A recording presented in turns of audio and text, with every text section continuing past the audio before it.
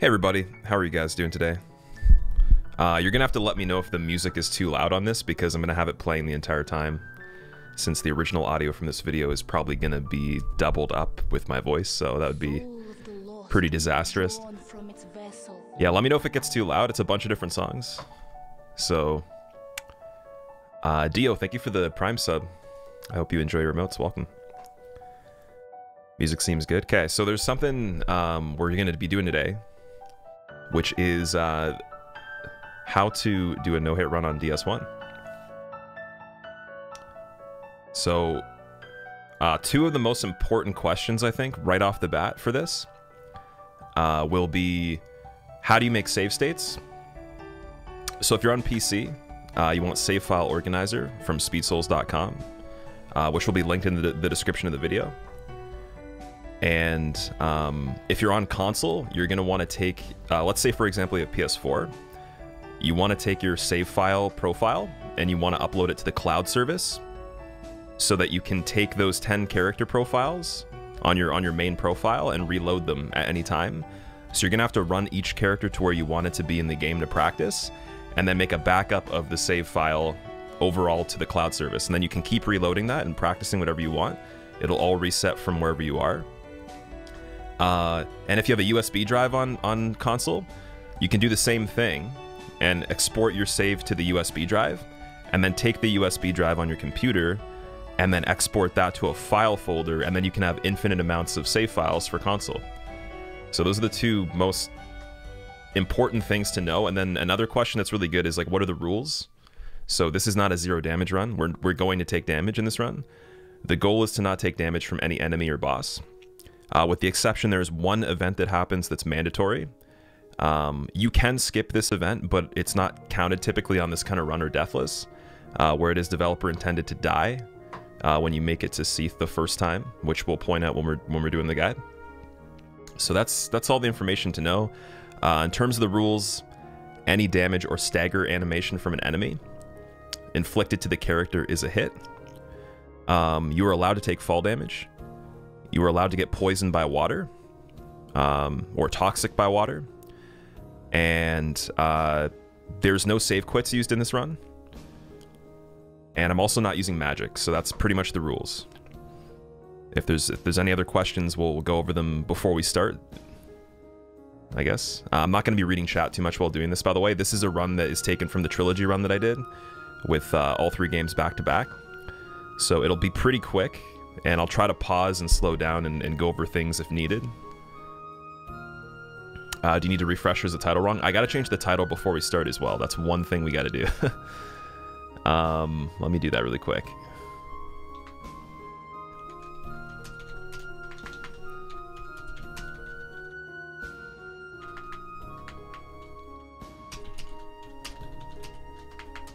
Let strength be granted so the world might be mended. Alright, here we go. The world might be mended. Sweet. Good luck, Squilla, Squill hype. Chef, thank you for the 27 months, by the way. Welcome back. One thing I'm going to do really quickly is turn off the sound for alerts and the visual cues for them, so we can just kind of talk about this stuff. And then I'll catch up with all the stuff that I missed later.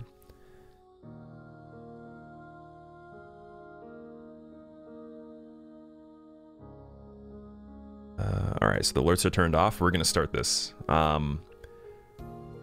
So is there any final questions anybody has? Yeah, this is going to be a commentary of the run. Leoza. What is this supposed to be? It's supposed to be a guide on how to no-hit the game, basically. Are glitches and skips allowed? So there's no glitches in this at all. Any skips that are used are minor, they're not major, which means I'm not clipping through any walls, or duplicating things, or, you know, glitching out of the game, whatever the case. This will be on YouTube, yeah. How to use inventory while running.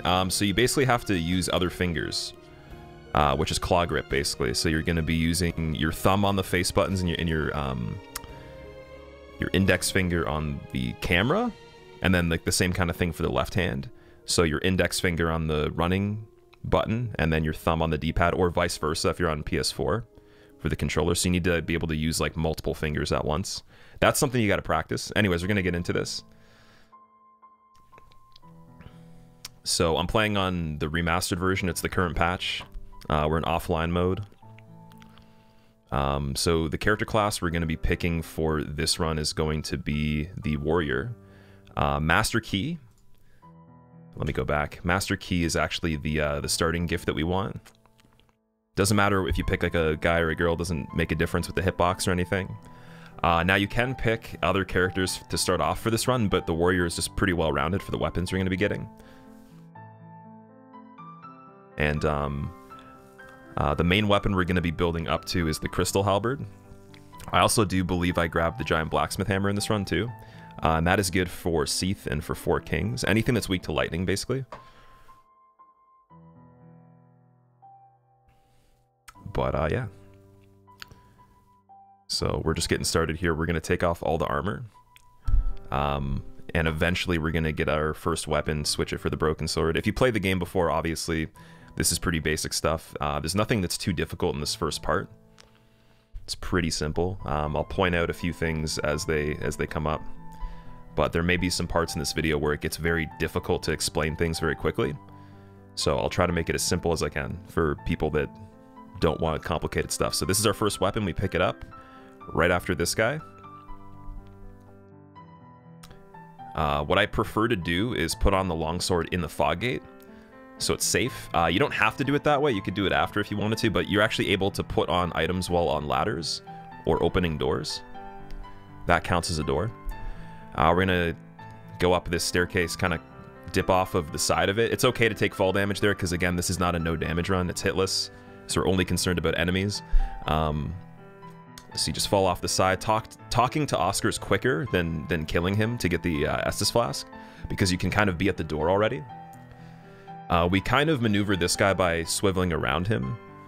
So if you want, you can kill that guy. I wait to kill him over here. But if he doesn't chase you, you can continue. You kind of back away into this open area to get these guys to funnel out. If you go against that wall where the item is for the pyromancer, like the hunter or whatever, where they have the bow or the pyromancy hand, that wall will make them trigger and jump at you. So you can pull them out of that way. Otherwise, they'll get stuck sometimes. And right here, I do a jumping attack on Stray Demon, or Asylum Demon, sorry. What the jumping attack does is it does more damage than a regular plunge. You have to do forward R2, like a guard break input, basically. And it's tricky because you might screw up the actual buttons for it, but if you get it down, you can get way more damage. If this doesn't work for you, you could do a regular plunge with R1, and we're trying to get behind him constantly and only do heavy attacks with the long sword. If you have a different weapon, let's say you started with like Bandit or something, you could just use the regular attacks, but on this weapon particularly, the R2s work really well. So that's that. It's pretty simple.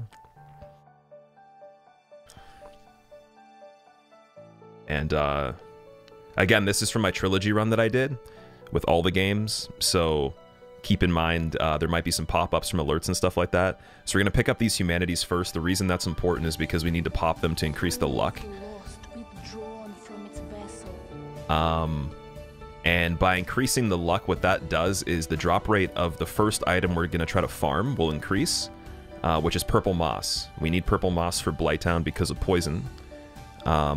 You're allowed to get poisoned in this run, but we like to get the health to a perfect point where we can use RTSR, which is a ring that is coming up later. I'll explain more about that again when we get to those situations. So we drop down the elevator and Firelink. This first chest right here has some important stuff we need right away. I believe there's some homeward bones in here. And we're going to need those. I'm probably talking to chat or something in the video, so... in the meantime, Hilt, thank you for the Prime sub. I appreciate that. Welcome, dude. So we're going to pick up the items in there. And there's some Lloyd's Talismans in this chest right here. We need those for later on. I'll explain why when we get there. And then I like to just drop off, run around this way. The next place we're headed is towards Taurus Demon. We're not going to fight Taurus Demon. We're going to stop off at the Merchant, I believe. And the reason for that is I think we're actually going to grab some stuff from him. But yeah, we're going to kill these guys. I like to bait them just to see if they do that jump attack, because the jump attack they have is one of the hardest things with regular enemies. Like that attack right there. It has a few different speeds and distances it can go. It can go really far. So always expect them to jump at you. This is a pretty aggressive way of doing this, but I'm still making sure they're dead. You could run through here every single time if you wanted to. It's pretty tricky, but if you're like a speedrunner, you could definitely just run through here. And I kill them with the R2. It's a one-shot. And this guy on the stairs, sometimes he jumps from the top, so you just want to back away just in case. Like right here, he jumps from the bottom. You always want to expect that they'll jump first. And you'll probably find that they're one of the most annoying enemies in this entire game to deal with just because of that attack. Now, in this situation, we have this ledge right here that we're kind of hiding behind, waiting for this guy to approach the staircase. Sometimes he jumps over the ledge and onto your head, so you got to back up pretty far if he's going to jump that distance. And then you can run past these guys. You can kill them if you want to, whatever you find comfortable. Some of the stuff you're going to have to kind of practice yourself. I hide behind here to not get staggered by this Hellkite Drake. And then we're going to be looking out for the jump attacks on these guys as we're running through. You got to get ready to roll if they jump at you. That's a really hard situation there. But you just got to keep your eye on them. And then we break those boxes. The guys with the spears will not hit you if you're quick. We're going to buy extra Lloyd's Talismans from the merchant. I believe you want 7 in total, so we already had 4. We pick up 3 from him. Let's go back again and look at that. So we buy 3, and then we buy the reinforced club is what we're going to be using as well. Now that's an optional thing. Reinforced club's really good for stagger on gargoyles. Pretty good on Quelaag as well. We already have to buy the talisman, so we just get that item while we're there. It's pretty convenient. So 3 Lloyd's Talismans, 1 reinforced club. Homeward bound back to Firelink. Now we're headed to Andre, I believe.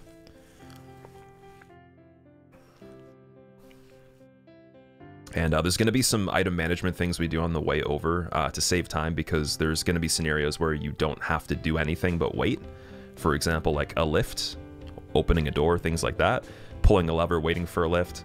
So we're going to pop all these humanities right here. We had the 1 we started with, and we have the extra 3 we picked up. That's 4 in total. That's how many you should have on the character at this point.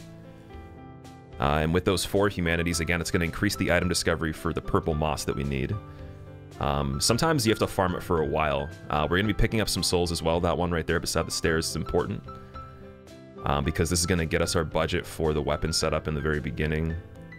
And you're going to want to grab a few different ones. So this is the second one we grab. Behind this door. Coming up after this bridge, there is an undead dragon that has another soul.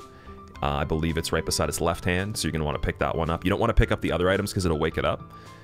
So to keep it asleep, just pick up the one on the far side of it. And then keep running.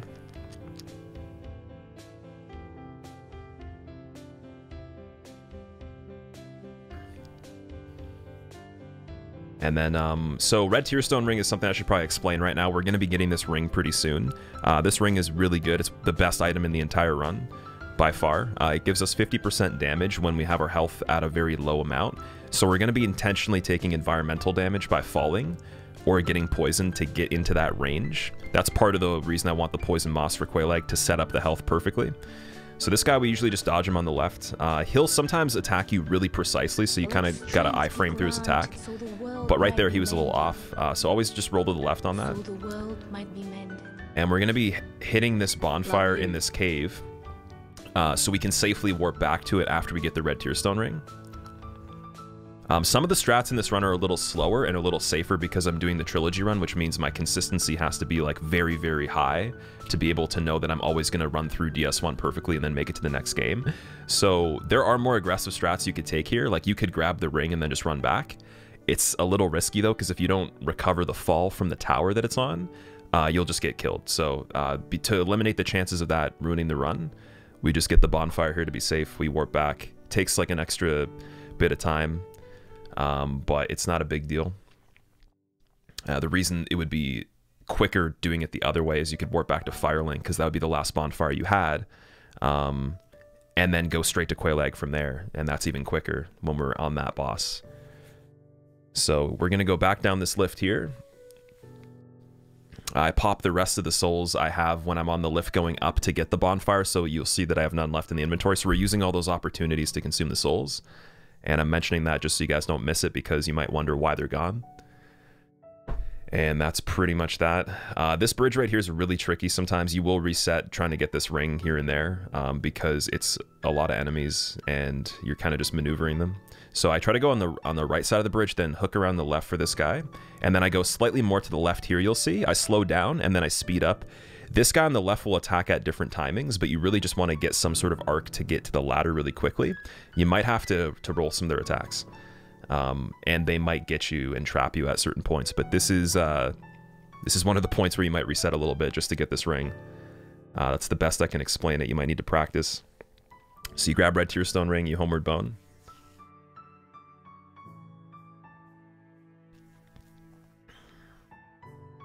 I also want to say, Lockie, thank you for the 11 months, man. Welcome back. I appreciate it. I'm going to try to read out the alerts from people subbing on this commentary stream in between. I know I can't really read chat too much. So right here, I'm actually setting up a situation where I can calculate my fall damage. You don't have to do this, but what I do is I pull the lever and then I parry with my bare hand. And you'll see I will do a full bar of stamina and then I'll wait for it to come back and I'll do one extra and I'll run just jogging speed and I'll walk off into the platform as it's coming up. That takes away exactly half my health. Give or take, this might change a little bit depending on your timing because you could be off by like frames. That's why I said you don't have to do this way, but you can still use the lift to generally set it up. And the reason we want red tear stone ring is we're going to be using it in every area coming up for the next bit. So I do it again. That's 3 parries, 4 parries, 5, 6, 7, 8, 9. I think I kind of just get like freestyle with this here. So yeah, I took a little bit less fall damage. The reason that it's good to use some sort of measurement like this is because you can't actually see the lift until a certain point. And at the point you can see it, when you can drop down, it's not going to be enough fall damage to really be quick, right? So ideally you can do this in 2 drops. I'm playing it a bit safer. I'm doing more parries. I'm doing it in like 3 drops, I believe. But you can play around with it, find the perfect amount of fall damage you need. The idea is like after you parry, you just jog right over to this part right here and you'll take the fall damage. So right here is perfect. That's 3 drops. As long as you get that first big one, you could get 2 small drops and set it up pretty easily, but you don't want to guess because you'll die. So now we have red tear stone mode. That's 50% extra damage. This Black Knight right here, we're going to try to kill with backstabs just purely by damaging him. So whenever he does an attack and he goes to this wall right here, he has to back up and he can't do anything for a handful of seconds. So this is the chance where you have to kind of just circle around him and get backstabs, and you can get another one right here while he's getting back up if you're very sneaky. Now, if you're not good at getting backstabs, just do 1 and then repeat it over and over. But if you're really quick, you could get 2 every single time he does this. And you just have to make sure he's backing up from the fog, or the cave door, and you're pretty safe. And that's it. So he dies. We get the Grass Crest shield right here. This is going to be the shield we use for the entire game. The reason we use this shield is because it gives us stamina bonus. Like the regen, it replenishes faster. And then we use it to parry Gwyn and I think one other enemy, or a couple other enemies.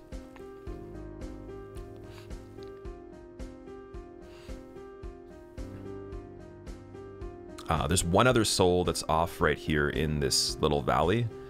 That one's a pretty big one, and the reason that, again, these are important is because we're going to be popping all of these to increase the budget for setting up this weapon we just bought, this reinforced club. And when we do that, we're going to be able to upgrade it fully, or almost fully. It should be at least +4 or 5. And that's good enough to do the first couple bosses, which are going to be Gargoyles followed by Quelaag.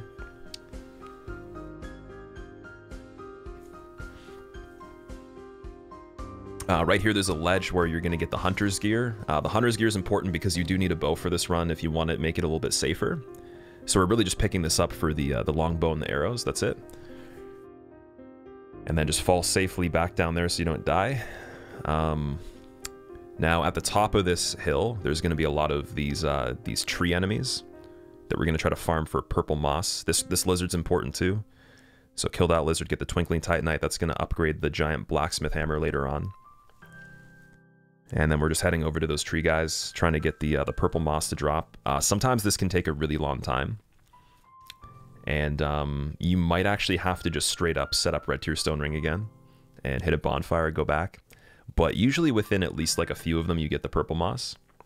If you have to hit a bonfire, you could hit the one on the far end of the forest, like down the other way that I could have turned, like the right path. So straight ahead from where I am right now. But I got it first try, and we're good. If you have to set up Red Tearstone Ring again, you can use the cliffs or the hills that I ran up to get to this part, or you can use the lift again. And just figure out a way to get the perfect amount of fall damage. This guy we just run on the far left wall for. Sometimes when you enter this room, he'll just zap you right away, so be on the lookout for that if he does the projectile attack. So here on Andre, we're going to pop our last soul. This should put our balance at about 7,300. So if you're over 7,000, that's pretty much what you want. That means you did it right. We're going to purchase some things from Andre. We're going to want some Titanite. So to upgrade this weapon fully, you need 9 Titanite. Also, Waffle, thank you for the Prime sub. I appreciate that. Welcome, dude. So you can see right here, we're going to get as much Titanite as we can. And it's 200 every single time you upgrade the weapon. So just make sure you have enough for the +5, which is 9 shards. And then you have another 1,000 souls at least left over to upgrade the weapon to +5. And you're good. If you can't do that, +4 will work. It's fine. It's just a little harder. So right here, I'm probably just kind of like fumbling around or something. I don't know what I'm doing. Am I buying some arrows? I'm buying some arrows too. Why am I buying arrows? Apparently I bought some arrows and I got the club to +4. Okay. So 50 arrows, and then I got the club to +4. You don't need to do this, but for some reason I wanted arrows. I don't know why. I guess we'll figure it out. So we're going to light this bonfire. We're going to sit at it. We're upgrading our dex to 14 so we can use the bow because the warrior class doesn't have enough stats to use the bow by default.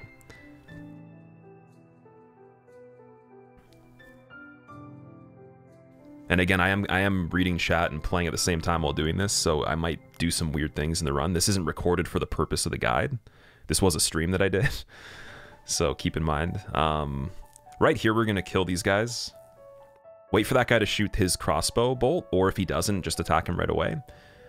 And kind of dip into that corner for this guy right here. This one you can bait out a long range attack, so he'll just stab. You can interrupt it, or you can back away. They're pretty simple to kill. This big dude right here, I usually just bait out attacks, make sure he doesn't follow up, and then go in for the kill. So on this slam right here, he might do another. That's why I kind of circle back in. The very slow slam, he can never follow up. That's 100% safe to punish. And then these swipes, he can follow up, like you see right here. Sometimes he won't, but you want to make sure he does 2. If he doesn't do 2, don't go for it if you want to be safe. If he's chugging Estus, hit him. You will probably kill him. So he gives you another shard right there too. And that's going to, I guess, play into me upgrading to +5. It'll save me a little bit of souls purchasing another shard, so I only need 2 this time. That final upgrade. And we're going to get on this lift right here. Going to put on the arrows with the bow.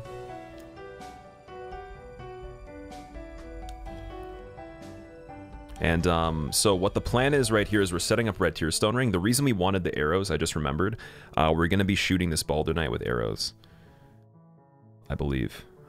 Actually, we might throw fire bombs at him, because I made a new strategy for this part. I'm not sure if I knew how to do it at this point. So we're using the lift to set up Red Tearstone Ring. You just fall off of it a couple times, few times maybe. If you fall from the maximum height that it lets you, and then you fall from a shorter height, you should be able to get the health to set it up. But just kind of screw around with that. You should be able to figure it out. And then we're going right back up again. And we're going to kill the Balder Knight.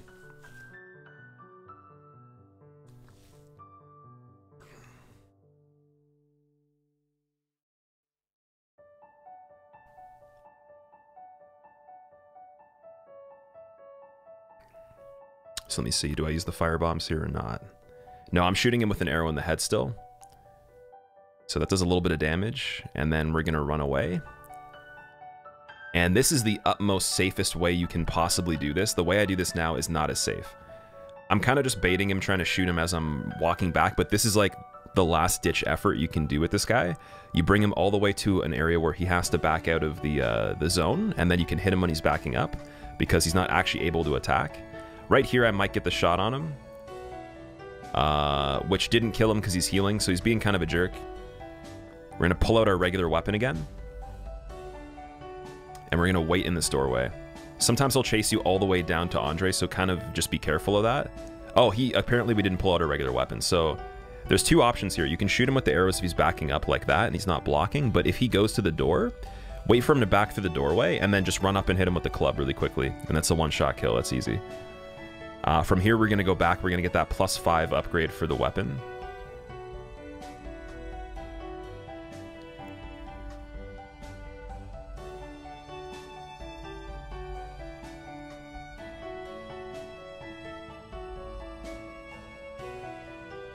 And then that would cost 3 shards in total. We already had 1, so we bought 2 more, and that's +5 on the club. Now, again, if you wanted to do that whole thing and not have the arrows in the beginning, you could just throw a firebomb at that Baldur's Knight, or just get him to chase you, literally, and just do the same thing. You don't have to buy any of the arrows. You can get +5 right away. Don't have to make another trip. I think that's better, but again, I was playing it super safe here. And I also didn't know how to kill him with firebombs yet. If I make a guide for the 0 damage version of this run, I will include the strats of how to do that as well. But for now, this should be pretty damn good. So we're going to run all the way up here. And in this hallway here, there's a guy that will jump around the corner and hit you as soon as you pop up in this doorway that's coming up. So what you want to do is just imagine he's going to hit you the second you actually hit that doorway and then roll back. So here we got lucky. They started moving before we even reached the doorway. If you're inside it though, there's a chance you'll just blindly be hit like around the corner of the wall. So just roll like right out of it immediately as soon as you touch it. And if they don't start chasing you, just keep doing that. Keep going in the doorway and rolling back out immediately to bait them. And once they start chasing you, they have a really long tether range, which means they can sense you from really far away, and they will all just funnel through here. Now I'm backing up with the bow. I have the arrows to shoot these guys in this run. There's another strategy you can use to kill them that's a little bit better. There's also other ways to do it without killing them as well that I prefer. But if you want to be super, super safe, this is like a no-brainer. You just sit with the bow, you shoot them. It takes a little bit longer, but then they're all dead, and there's nothing that can go wrong. So again, this is like an older strat, but it's super consistent though. That's the reason I'm using it. And you should be counting 10 of these guys. So when they die, if you've lost track of how many, you can count their bodies. And that gives you a rough idea of how many are left. There's 10 in total, I believe. Sometimes they'll get stuck in the staircase area where you can't even see them. You'll be able to hear them. Or you'll just know there's some left because there's not as many bodies. And just be careful that when you turn a corner, they're not right there, because they can be stuck on the Chandler. Right here, you see in a situation like that. So we'll shoot the Chandler first. Firebomb would be really good right here because it would kill the hollows through the Chandler. So I should be using a firebomb here if I have one. And then we shoot these guys. This one jumps at me. I back up. Gonna make some more space.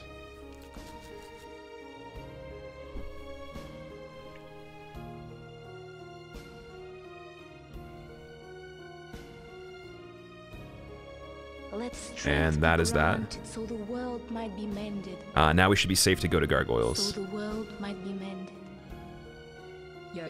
Niall, thank you for the 2 months. Welcome back, man. I appreciate it. Thank you, thank you. So one thing to mention with gargoyles, you're opting to get a tail cut on them, or you're opting to stagger them. One of the two. You can combine both the methods if you want to. That's even better. Every time you hit the gargoyles twice with Reinforced Club, they will stagger.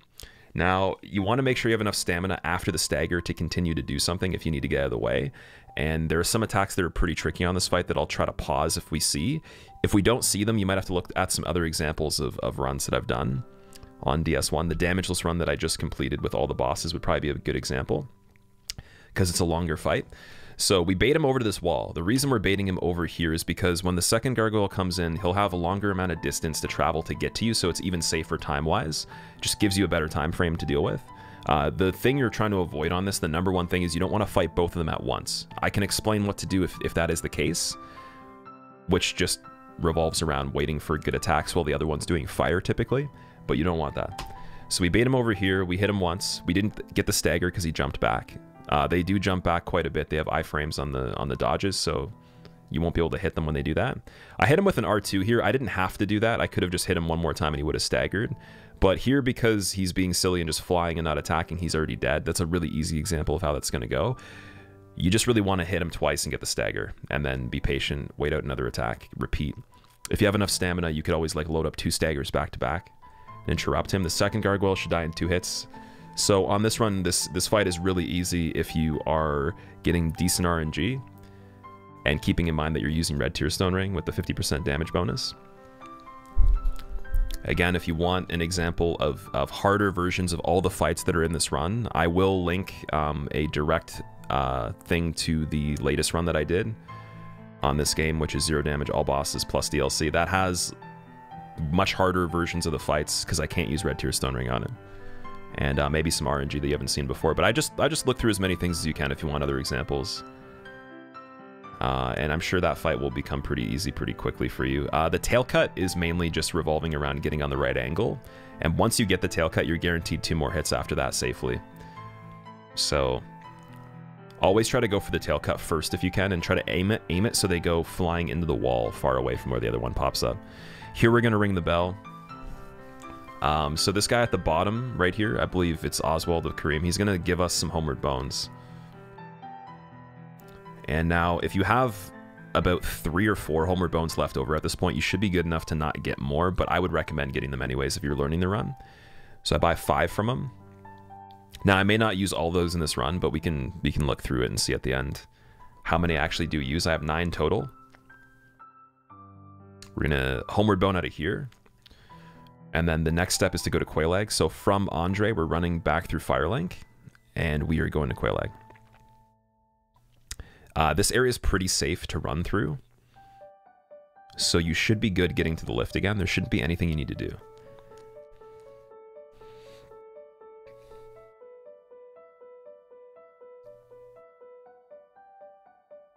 So yeah, these guys, they'll try to catch up. They won't make it to you. They're pretty slow.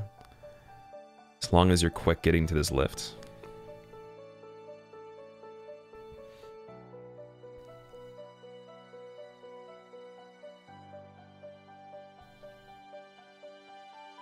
And when we arrive in Firelink, there's one thing we're going to want to do. So because we did gargoyles first and we rung the bell in that church rather than in Blighttown, so Lautrec is going to be in Firelink. And we're going to kill Lautrec by kicking him off the ledge, and we're going to take his humanity because his humanity is going to be used to open a shortcut later on in the game. We need 30 humanity by the end of the game. So this is a big part of it. He also gives us a ring that's pretty good too. You don't need to use it. There is one use of it later on that I could point out, but for now we're just going to kill him for his humanities. Because there's no save quits in this run, we're just going to continue, and we'll come back later on and pick up his items because they'll just be there when we reach this part again. If you are allowing save quits in your run, you can save quit right here, pick them up immediately, and you'll be good. But we have to go to Four Kings this exact same pathway anyways, so we're just going to get on the way to Four Kings. Now here, I'm just kind of checking my inventory to make sure there's no souls to pop.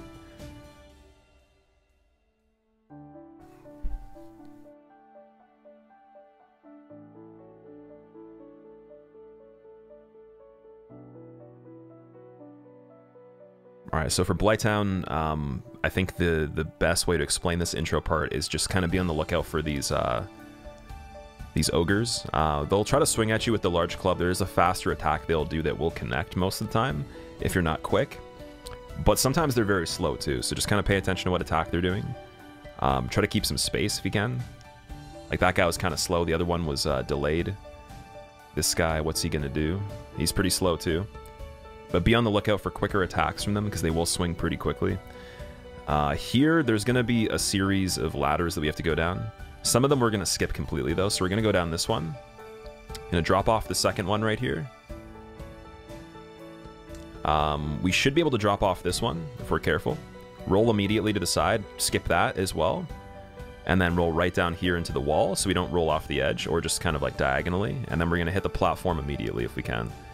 If the platform's too far down, you should wait for it, because you don't want to fall and die. There is a mosquito that pops up as well that you got to look out for that will try to shoot you with like some sort of spray. So if you're waiting too long, watch out for the mosquito and try to just kind of walk around it. You're going to fall right down here. We already have a lot of health loss, if you could see that. So we get poisoned right here. And with this much health remaining, or roughly in that range, and the poison combined, we're just waiting out our health to get to a point where Red Tier Stone Ring's activated. You'll see the character glow once it's active, as a reminder. And this might vary, so if you had a lot more health falling down than I did, or you did something different, like you might have to wait longer. But this way, because we have the purple moss, we can have our damage right at the beginning of the fight and not have to wait for anything else. So there is an alternative method you could have for this. You could literally just not have the purple moss. You could do Quelaag without RTSR, and then you could set it up in the fight with the poison by healing properly, but you'd have to time exactly how the poison would be for the remaining timer to get your health to that point. So you'd have to figure that out on your own. For Quelaag, the strategy is mainly just trying to hit her legs and not get stuck underneath her front legs when she jumps, because she'll kind of pull you with her and then land on you. You don't want her to land on you with any kind of jump at all. There's also a long range jump that's an attack. For that, you want to roll underneath her. If you're close enough, if you're far away, it's not worth actually committing running towards her, because the lava will get you, so you're going to want to run backwards. She sometimes does the jump on an intro attack. Right here she doesn't. And there's two main attacks that you're trying to bait, which is the leg slams and then like the large lava attacks. These small ones I go for sometimes still. I check to see if she rotates first though and that she doesn't jump. And this big attack right here is one of our best opportunities. So we're going to go in for some attacks on this. And always kind of just be aware of like where the lava is and everything like that. There's situations where the lava will land on a hill and it'll extend the hitbox of it, so you don't actually have to touch it to get hit. But yeah, this fight's pretty simple. You want to run around her every single time she does that to see if she'll rotate, and then you can punish the rotation with a jump attack. That's a really good method to kill her quickly. Here again, she does like the really, really good attack that takes a long time, so we just kind of sit over by this leg right here. You don't want to be directly behind her, because there's another attack she'll do with her butt that's very dangerous. It's kind of hard to expect sometimes. So don't actually hit her back completely, just maybe one of the legs that are further back or on the side. And yeah, we're just kind of trying to run away and bait out attacks. It's the idea.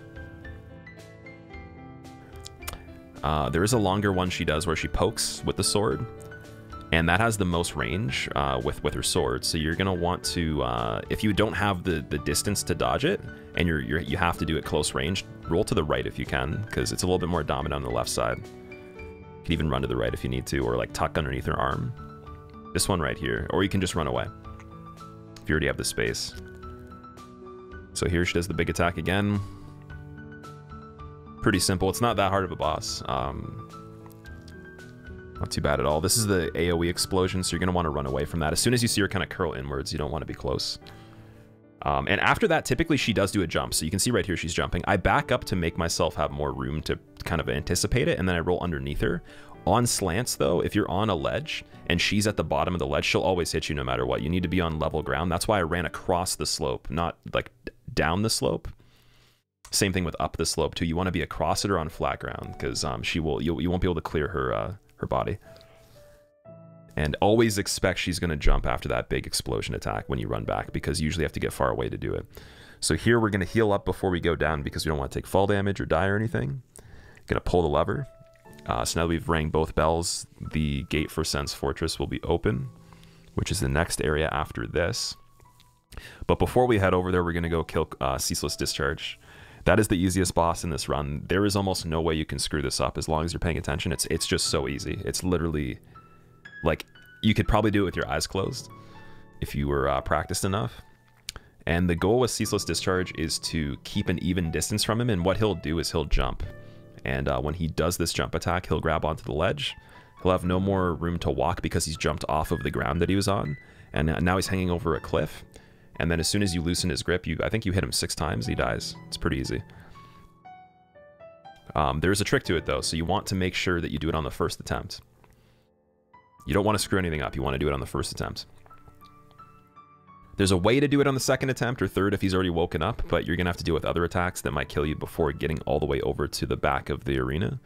And the fight typically starts when you grab the armor, as most people know, so As soon as you get this armor, you'll see I'll start running, and I'll take the back pathway, and I'll just keep going as quick as I can, keeping a really good distance between him and getting all the way to the fog gate.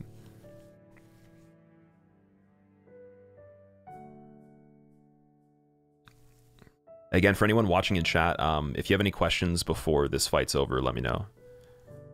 Because I can't read chat too much while doing this, but if you have any quick questions, this is a perfect time for them.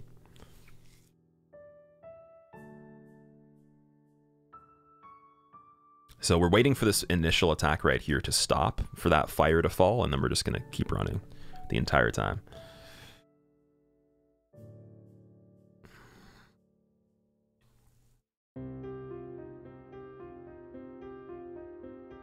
There's no game sound, Eliobi. This is a run I've already streamed before, so my commentary's already on here. Didn't want to double up on the commentary. I'm not actually playing the game. We were commentating a previous run. Any plans on doing something similar to this for DS and Sekiro games? Oh yeah, of course. I'm going to make guides for everything. Alright, so now we're at the fog gate.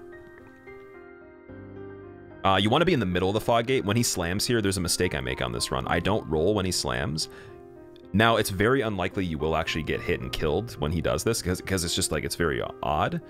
You want to roll, though, when he slams, just in case. And you want to be in the middle of the fog gate, not in the corner. So you're going to punch him, or you're going to hit him with your weapon as many times as it takes from the fall. He'll die to gravity. This is a developer-intended way to kill him. It's kind of like an Easter egg. Very easy. And then we homeward bone back right after. We pop the soul that we had from Quailag to get more souls to level up. And then what we're doing here is we're leveling our strength to 23.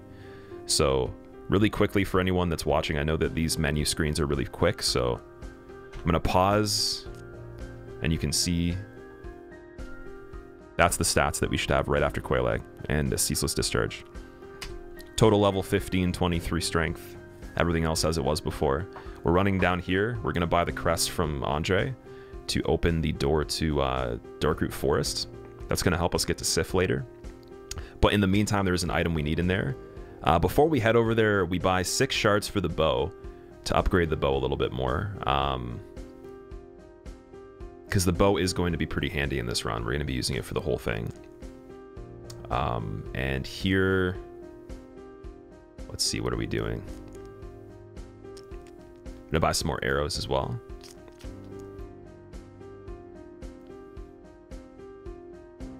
Now, when it comes to like arrow quantities and upgrading the bow, you can do this at your own pace. You don't have to follow me exactly, but there are going to be parts where the bow being upgraded helps you quite a lot, so keep that in mind.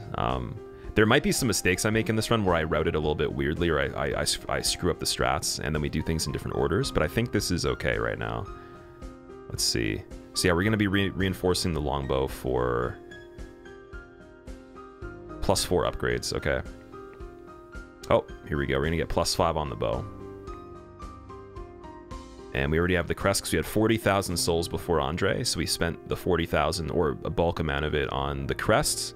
We got the weaponsmith box as well. The weaponsmith box, you need to upgrade the blacksmith hammer yourself. And the crystal halberd, you want that item. It's very important. Make sure before you kill the giant blacksmith that at least you have bought the weaponsmith box. If you didn't buy it on Andre, buy it in Anne Orlando. These guys were just going to kind of like bait out their attacks, try to kill them. They have a crazy range, and if you roll straight into them, their attack actually lingers, so it still hits you even if you've already cleared it. So you want to space it completely, and not just iframe it like right into their body.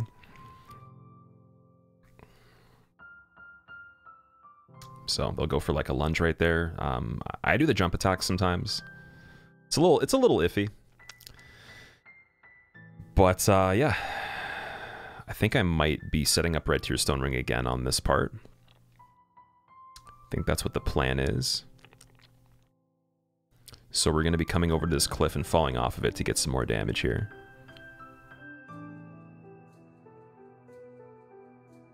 Now on this part, it's pretty slippery when you do this, so watch out. Be very, very careful on how much fall damage you're actually taking. I'm using this rock as a marker. I'm just going a little bit past the rock right there. And you can see I'm taking even chunks of damage right here.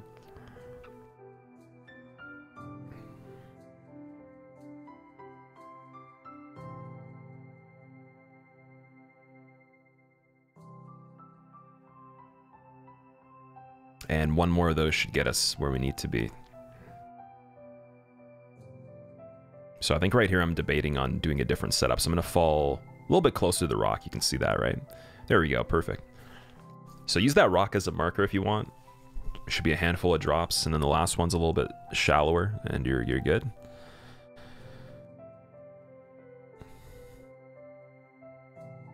So one thing we're on the way to doing right now that's very important for this run is getting another ring that's super, super essential. So I would say I recommend getting the Darkwood Grain Ring, if you can. If you don't know what that is, it's a ring that Shiva's bodyguard, he's an NPC. His bodyguard will drop this ring to you when you kill him. There's a very easy way to kill him that you're going to see coming up, and this ring will allow you to have better rolls. So your roll will be farther distance, it'll be quicker recovery time, and you'll have slightly more iframes as well. Which just means you'll be way cooler and acrobatic. And you actually will use the animation for this roll for other things than just dodging attacks as well. Sometimes it makes good space, or helps, you know, escape a situation quicker than running, so it's really good.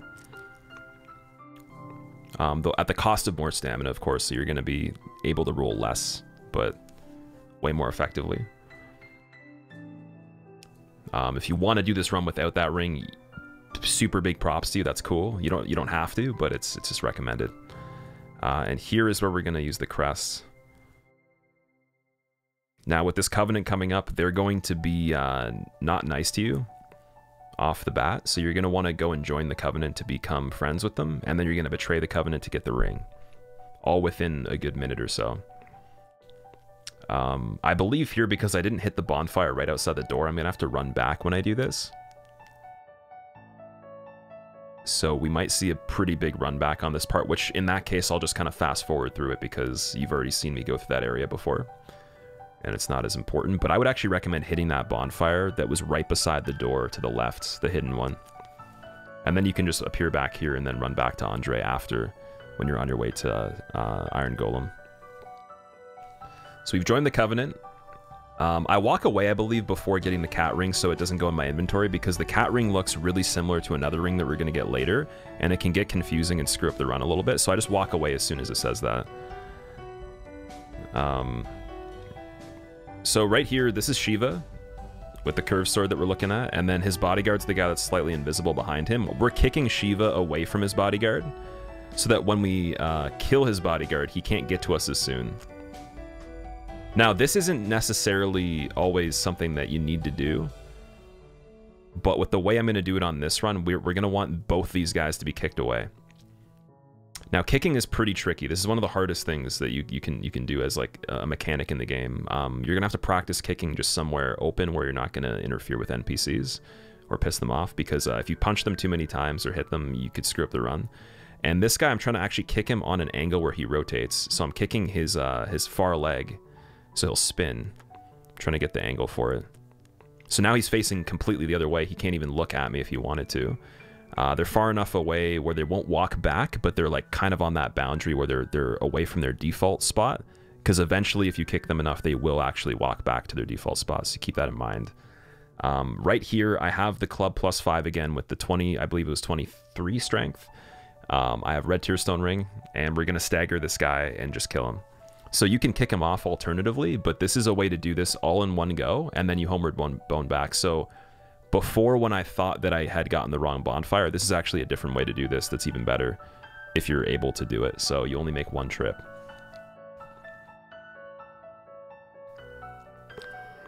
And I'm setting up the position. I hit him 3 times, he dies with Red Tearstone Ring, +5 club, 23 strength.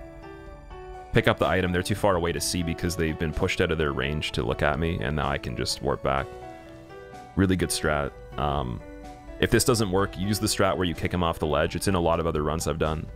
It'll be in the run where I've recommended in the video, the 0 damage run that I recently did as well. So now we're back over at Andre. We can run right to Iron Golem. We have the flip ring. We put it on.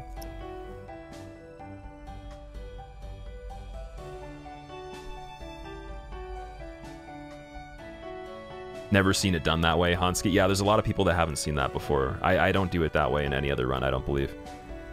But it's a cool way to show that off, I guess. So here we're going to be entering Sense Fortress, waiting for this first snake to walk towards us. If you're very quick and really comfortable with the game, you don't have to even do this at all. You can run straight through the middle of them into the doorway right away. I'm kind of baiting out attacks from him, trying to get him far away, and then I just decide to run right here. So like, just pretend I didn't even do that and I just ran through. You can do that. As long as you don't hit that button and get hit by the arrows, you're good. These pendulums will not actually knock you off if you brush against the face of them, only if you're against the edge of them. So you can run into them and you're fine. This guy, let me go back really quick. So this guy will do a thrust attack, a head attack with his neck, where he extends his face at you, or he'll do a stab. If you just keep running on the left side of his body, no matter what you do, as long as you're maintaining speed, the hitbox of his attack won't activate at the beginning of the animation for any of his attacks, so he won't hit you at all. He'll only hit you if you wait too long. So if you run immediately, he'll never get you. You run through here on the timing where this Cobra's just hit the lightning against the pendulum, and then you get ready to roll. So you'll see right here, he's on a timer where he's just throwing, you know, projectiles constantly. As soon as he makes contact, he hits, and you think you can make it through. Get ready to roll the next attack. Sometimes it'll match up where you don't need to roll it at all, and then you use that button to shoot the arrows at him to kill him if you want. We're going to be running anyway, so it doesn't matter. Here we wait for this guy to get hit by the ball. This Cobra right here, we want to be quick. It will sometimes chase you, so you get in the fog gate immediately.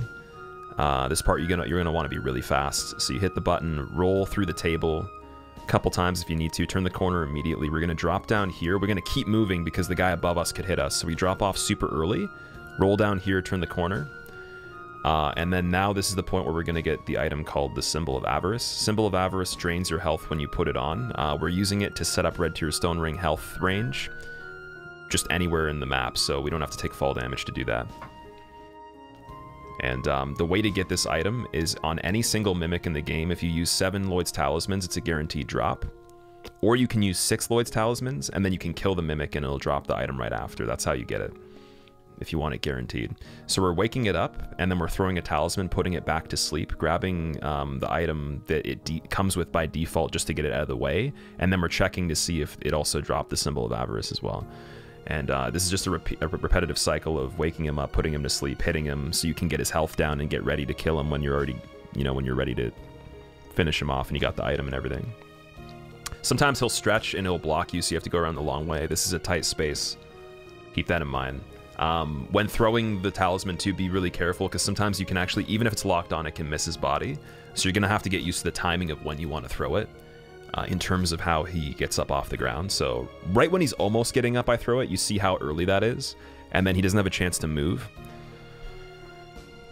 And being behind him, I feel works pretty good too. So I'm throwing in like an R1 attack in between all these cycles, and eventually I'll get the item. Now for your run, if you can figure out a way to get Red Tier Stone set up on fall damage everywhere in the game, wherever you need it, you don't really need to get this item at all. This is just really convenient. And as it isn't an enemy attack or a stagger, it's not counted as a hit. It's just the same thing as environmental damage, so you're fine. And you see I've killed the Mimic. And I screwed up on this run because I didn't use enough talismans, so I didn't get the item I needed. I was probably distracted by chatter, just like talking about something. This happens a lot. And I've screwed it up. So now you're going to see the backup plan where if you screw up that situation and you still need the item, you don't have to worry, there's still another way to get it right after this part of the game. But that means for this area, we're going to be doing less damage. So we're going to have to figure out a way to either get Red Tier Stone Ring set up inside Sense Fortress, or we're going to do it without any Red Tier Stone.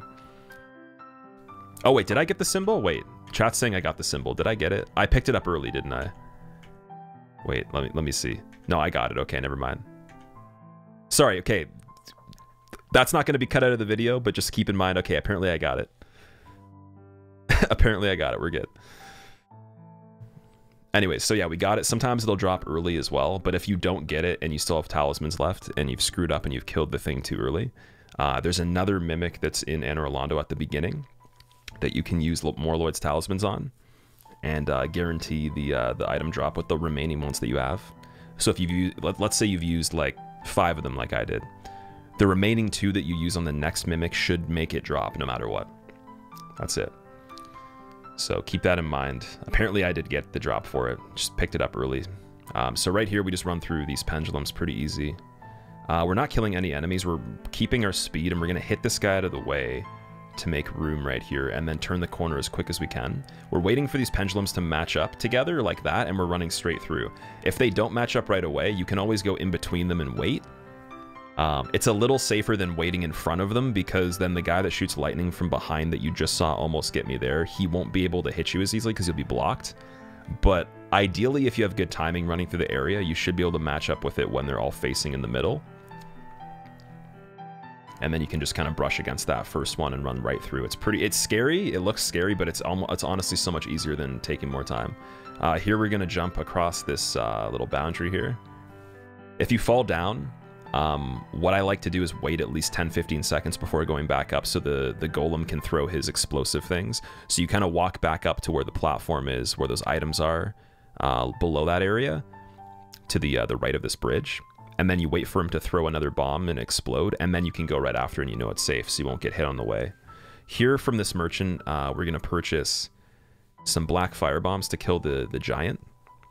That's going to give us the giant blacksmith hammer. So I buy 12 of those. And that's all we need. This part right here, there's a guy out the doorway that's invisible because he's so far away the game can't load his character model into the game when you're inside this building. But his arrows will still shoot and they'll hit the ground, so you can see 2 of them right there. If you turn this corner without looking to see if he's actually shooting you, you'll get hit sometimes. But you won't be able to see him in the game, so make sure that you expect there's going to be arrows hitting the ground right outside this. I like to wait some extra time until he's done shooting, and then we just progress forward, and you'll see him pop in the game later on too. So he's not visible right there right now, but he's there, and his arrows you'll be able to see, but it's kind of tricky though, so just be careful. Jump across here,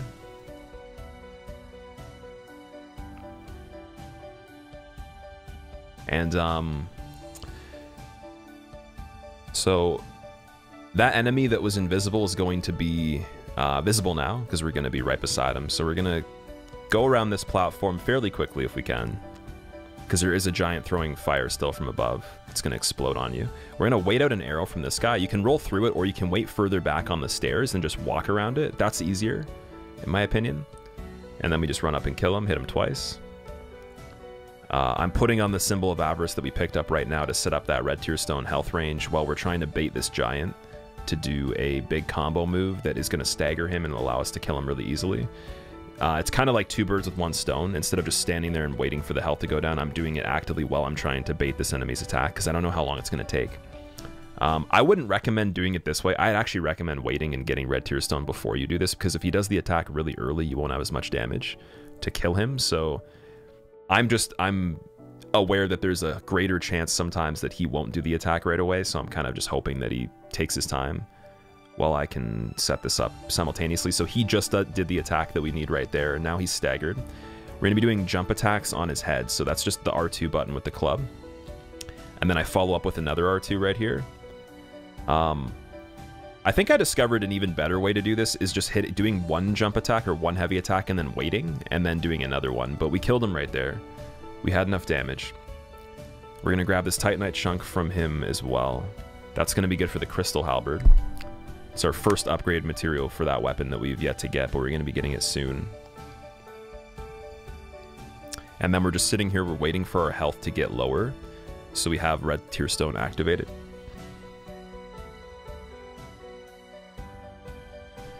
Now we're going to take off that symbol of avarice, make sure we don't have it on so it doesn't kill us, because that's one way you can ruin the run as well. At the intro to this fight, he'll usually start off with this projectile attack. You're going to want to roll through it or around it.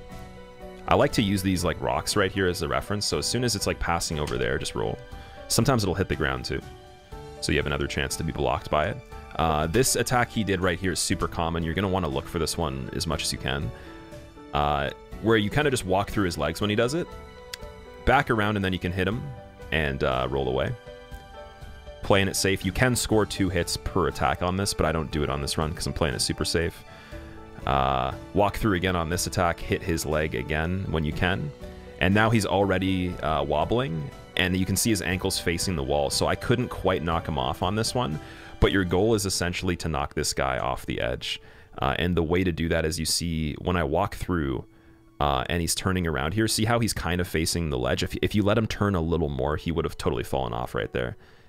So you let him turn as much as you can with his back facing to the wall before you hit him every single time if you can, just to make sure that you know, you're gonna knock him off. And once you get used to the amount of hits it takes to kill him, you can literally, or to get him to stagger and wobble off, you can kind of just predict it. So luckily we have enough damage with Red Tear Stone Ring to kill him even if he gets staggered once. That's pretty easy.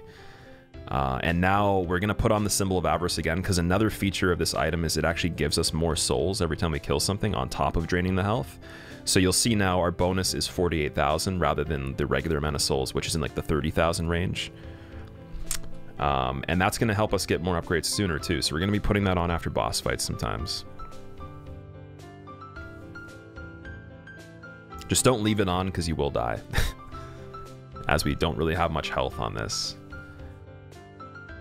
Now here, there is a bonfire to the left I should be hitting, but I feel like I'm not hitting it just yet for some reason. Maybe I'm skipping it, I don't know. Sometimes I do things in weird order. So I pull the bow out right here. And we're shooting this, these giants to get them out of the way. Now, there is actually a better way to do this part, but this is like the ultra safe way to do it, like where there's almost no way to get hit.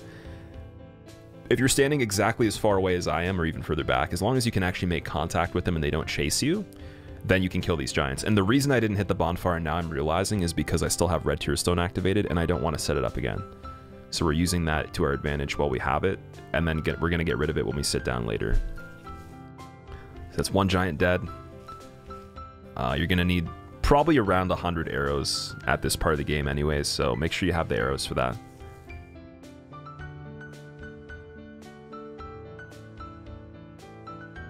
And the goal here is just getting them out of the way so we can approach the Mimic and kill it super quickly. Or I guess we're going to throw a Lord's Talisman at it and pick the item out of it that we need, which is the Crystal Halberd. And that is our main weapon for the run. And at this point of the game, the character is fully set up with all the weapons, minus the giant blacksmith hammer. But all the major weapons we're going to be using. So the club is going to be set aside. We're not going to be using it after this. And we're switching over to this right here. And the reason that that weaponsmith box is actually kind of important too is because we can upgrade the Crystal Halberd before ONS at least once with that chunk that we got from the giant. I may do that right here.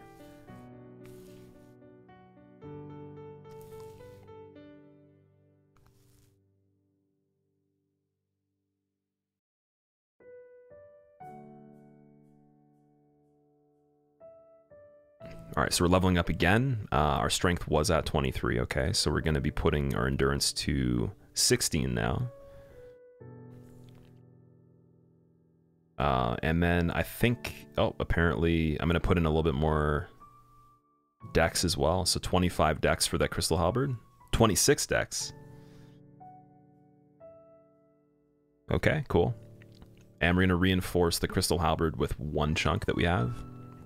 So now our damage should be pretty good for ONS.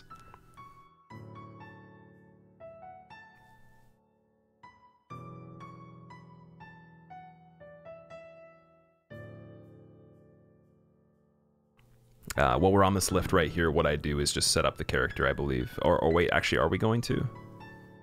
Yeah, I put on the Symbol of Avarice.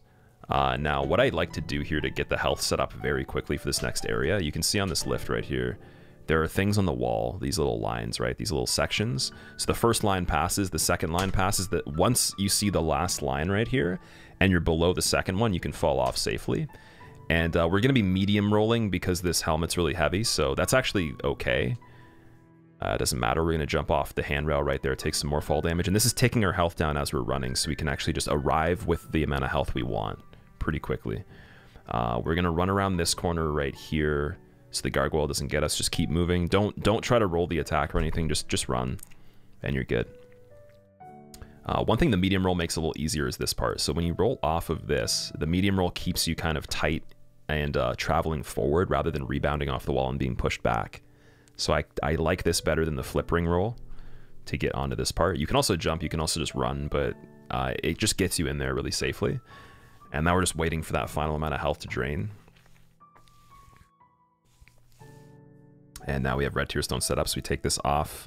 This Painting Guardian right here, when it drops down, I believe, you could just hit it with the club once and it'll die. So you don't need to go to this level of detail to get it, but this is a little safer. So you could shoot it with this arrow, wait for it to come around the corner and hit it in the doorway, or alternatively, you can literally just walk up, let it fall down and hit it once with the club and it's fine. That's what I do nowadays. It's a lot quicker. It's still just as safe if you're practiced on it. And this one I'm shooting through the window here. Getting it to come over here. This is like, again, like super safety. No way he can hit me with even a throwing knife through this wall, so he's gonna have to approach. When you're trying to wait for these guys to come through the opening, make sure you don't get too close to the wall because they can hit you through it still. And there's a guy on the rafters up above where if you're running backwards from them because you screwed up something in this later part, don't hide by the window because that area is your backup area if you need to push back and kill enemies in any scenario in this. Don't hide by the window because a throwing knife could come through the window from up in this area and kill you too if you ever screw up this part and you have to run all the way back. So here what we're doing is we killed that painting guardian. We're getting up this ladder, pull out the bow, and there's a section I'm going to be shooting to make a sound cue where the guy's going to walk off the edge here. So there's this little bar you can see to the right of the crosshair. We're shooting right in between these lines beside that giant section right there. Right around that spot. Right on that line even is fine. Or right beside it. And if you shoot roughly that spot right there, this painting guardian's going to walk right off the edge. If he doesn't do it, just shoot another spot, wait again, keep doing it. But if you hit the right spot, he'll walk right off. We're going to try to go across here. I'd be careful when it comes to running on this. Also, Necro, thank you for the bits. I appreciate it. This guy right here, he's just standing. If we're roughly where the chandelier is hanging, he shouldn't see us yet, and we can just shoot him in the head and he'll fall off. Like that. So we're just on that corner of where the chandelier section is. It's a good reference for that. And then we're just going to go to the next corner right here. Same thing, shoot the wall like we did for the first guy. And this guy will fall off as well. The ceiling right above his head is good enough for him to walk straight off. And there we go, he's gone. Sometimes he'll land, but he'll never actually get to you. Alternatively, let's say that guy doesn't fall. Let's say he walks down the ladder for whatever reason instead. He'll get stuck on the ladder halfway, and you can roll off this ledge around the ladder, and he'll just be stuck on the ladder. So as long as you're quick, you can still avoid that alternate situation if he doesn't want to go off the ledge. As long as he's on the middle of the ladder and he's stuck, that's good. Light Snake, thank you for the Prime sub. I appreciate it. Enjoy your emotes, man. So we're going to rotate this lever to bring the lift down as well.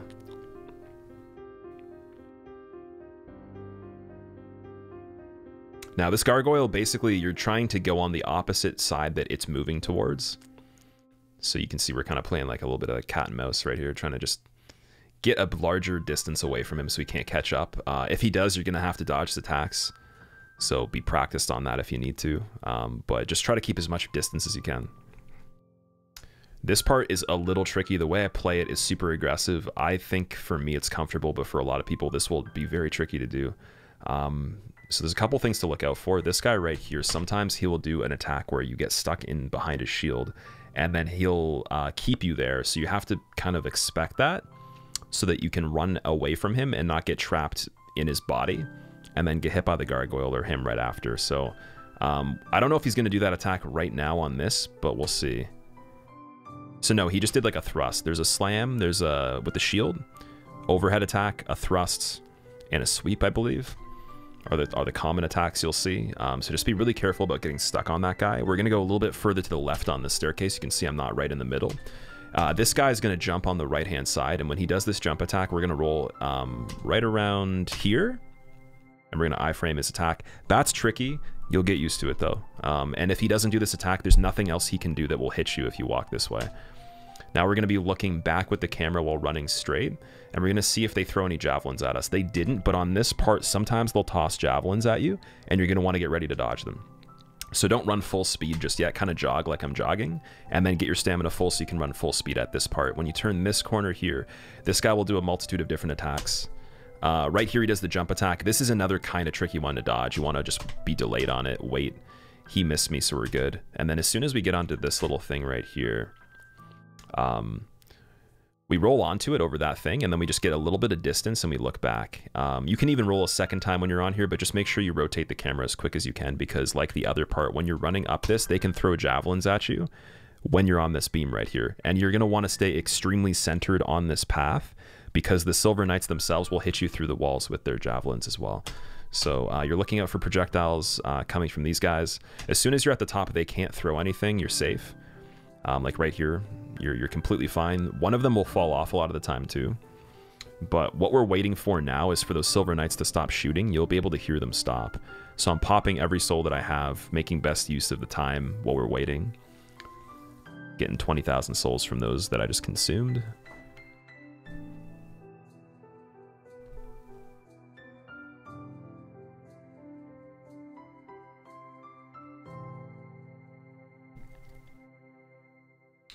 Turn in the corner now, because it's safe. And now here's a situation that's interesting. So this guy on the left-hand side, not the one we're looking at now, but the other one, there's a pattern he shoots in where he'll shoot 2 arrows very close together. That is when it's safe to go, where you will not be hit from behind when you're turning right on this ledge. So as soon as you hear 2 arrows shoot almost back to back, not one and then a rest and then another, like one and then like a very small pause with another, that's when you turn. Sometimes he won't even be shooting at all. Sometimes he just won't see you, so like you're fine. And if you don't hear anything, then that's fine. But really pay attention to the sound coming from the left. Wait for those 2 shots that are close together. In the meantime, you might have to bait out some attacks. That's why I'm waiting right here. And it looks like I'm good. So I just go up. And we're running to this corner. We're getting here until he pulls out his sword, and then we're running back, and this guy will fall right off. If you have roughly this distance on this guy when he's at the corner and you start running, he'll typically do this attack. He can do it from further back as well, but once you see him pull out the sword like that and run at you, you want to move back. Now, let's say he doesn't fall off. If he doesn't fall off, you're going to want to get used to parrying his regular attacks and get in on a combo where he's going to do another predictable attack, walk up and parry him, and then you're going to have to knock him off. It's a little tricky. If you do this part right with the running and everything, he'll fall off most of the time anyways, but one skill to learn as a backup plan might be to kill that guy legit with parries. And now we're inside Anne Rolando Cathedral.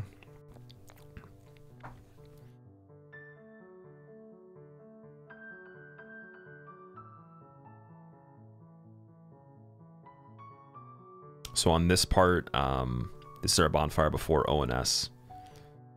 Let's see what we're doing here. So we're going to be leveling up a little more maybe, or not. No level ups, because I leveled up earlier. And again, I'm trying to save a little bit of the budget so I can set up the other weapon that we're going to be acquiring from this giant blacksmith right here. This stair bit right here, this is actually a minor skip.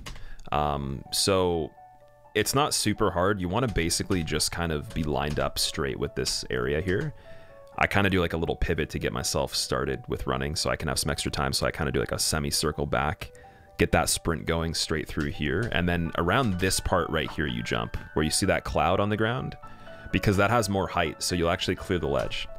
And you see I bounce off of it. It's a very tight squeeze, but if you practice that a bit, this will be the best possible way to get through this area that I could recommend. It's used on speedruns typically.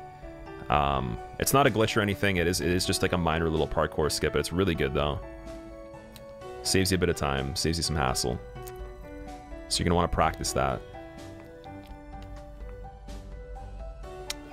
Here we're running around the long way to get to the giant.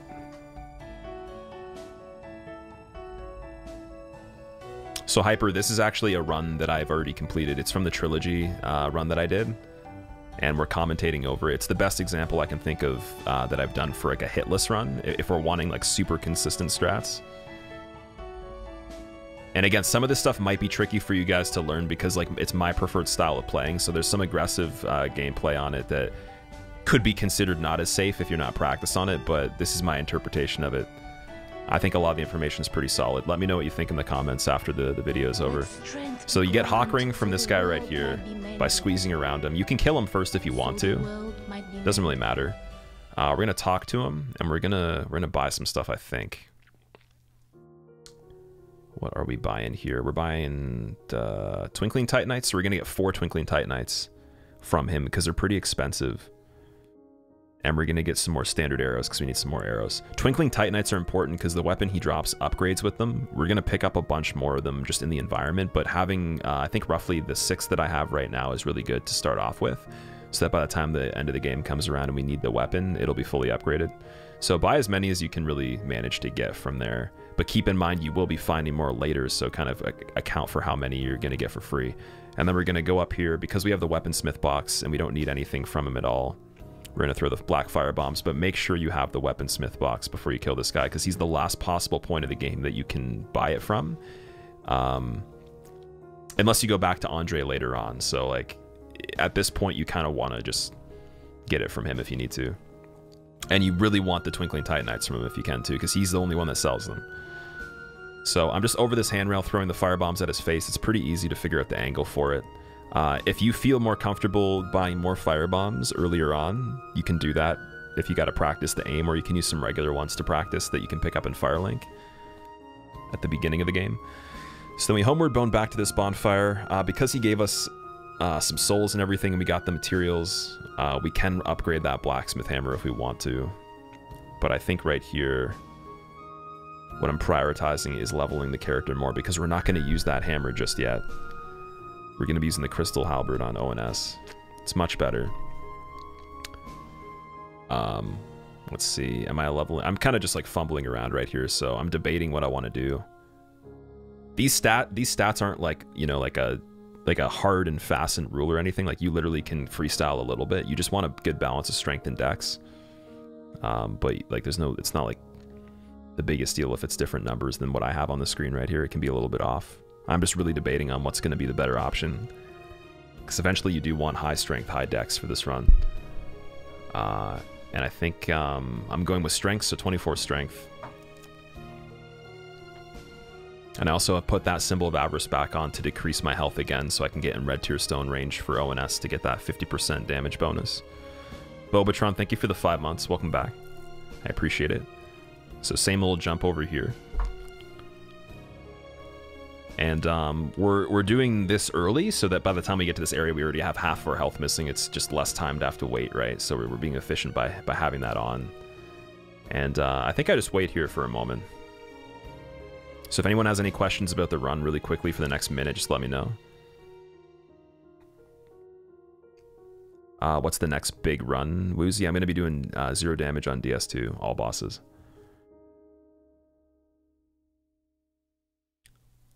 So here we got the got all of our stuff set up. I think I'm just checking some things. Okay, actually I took the helmet off. You'll see my health is a little bit more than it should be for red tier stone range.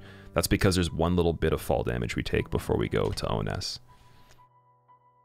So cut it a little short of red tier stone range, and then wait for this guy to come up the staircase so he has a good space from you.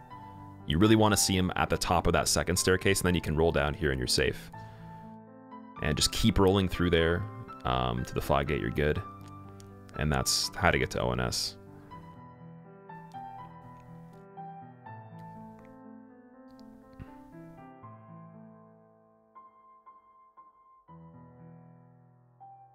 Blander, thanks, man. I appreciate it. Also, friend, I appreciate that as well.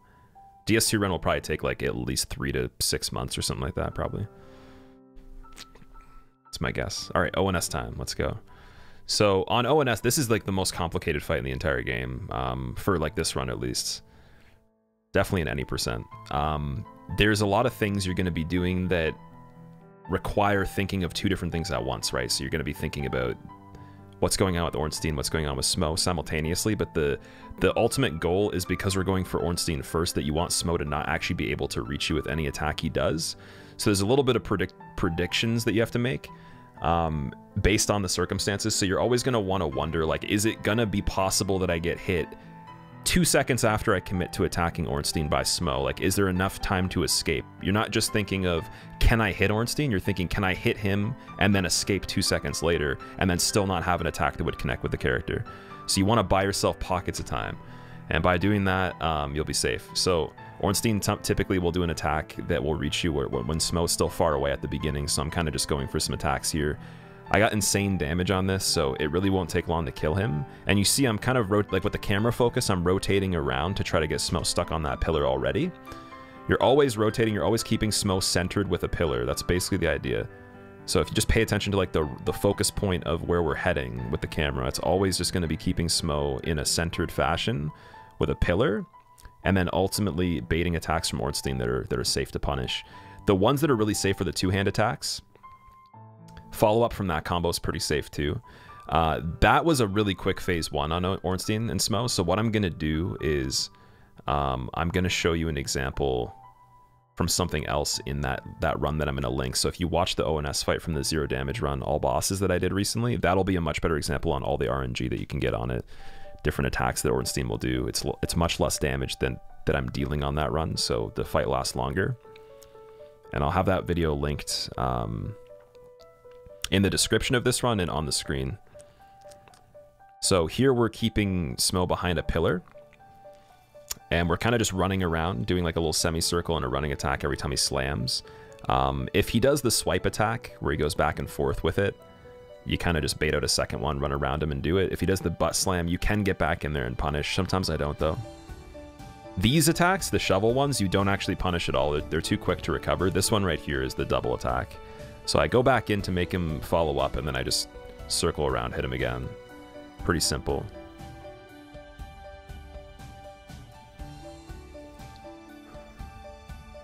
There's also one more attack where he'll slam without jumping, and then he can follow it up with a swing as well, so you can bait that by going close to the hammer, then running back. So that's good. We put on the Symbol of Avarice again to get more bonus souls, because we just killed the boss, and I heal up so I don't die. And then, because we have that helmet on, it gives us 60,000 instead of whatever it would normally be. In this next part, we're going to kill Guinevere. Killing Guinevere despawns all the enemies in the area because it removes the illusion of Anor Londo, which essentially is like all the giants and everything like that. Makes Gwendolyn kind of angry, so he removes everything. But ultimately makes us run a little bit safer when you're on your way to Duke's Archives. So you'll also get the Lord Vessel immediately. It's way quicker than talking to her.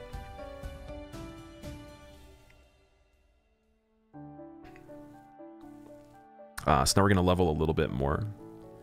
20 endurance. Looks like I'm going for a little bit more strength as well, or I'm debating. There's a debate. What's it going to do?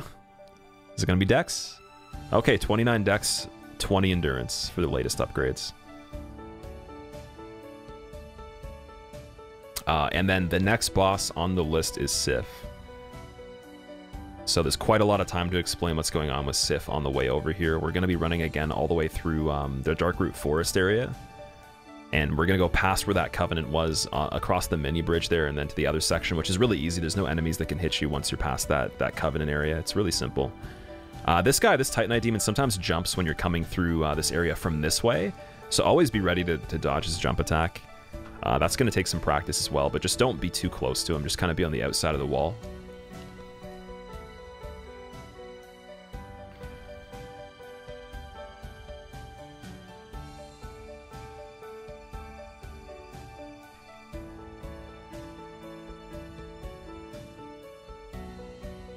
You should be able to one-shot every single one of these enemies now with this weapon, because it's pretty damn good.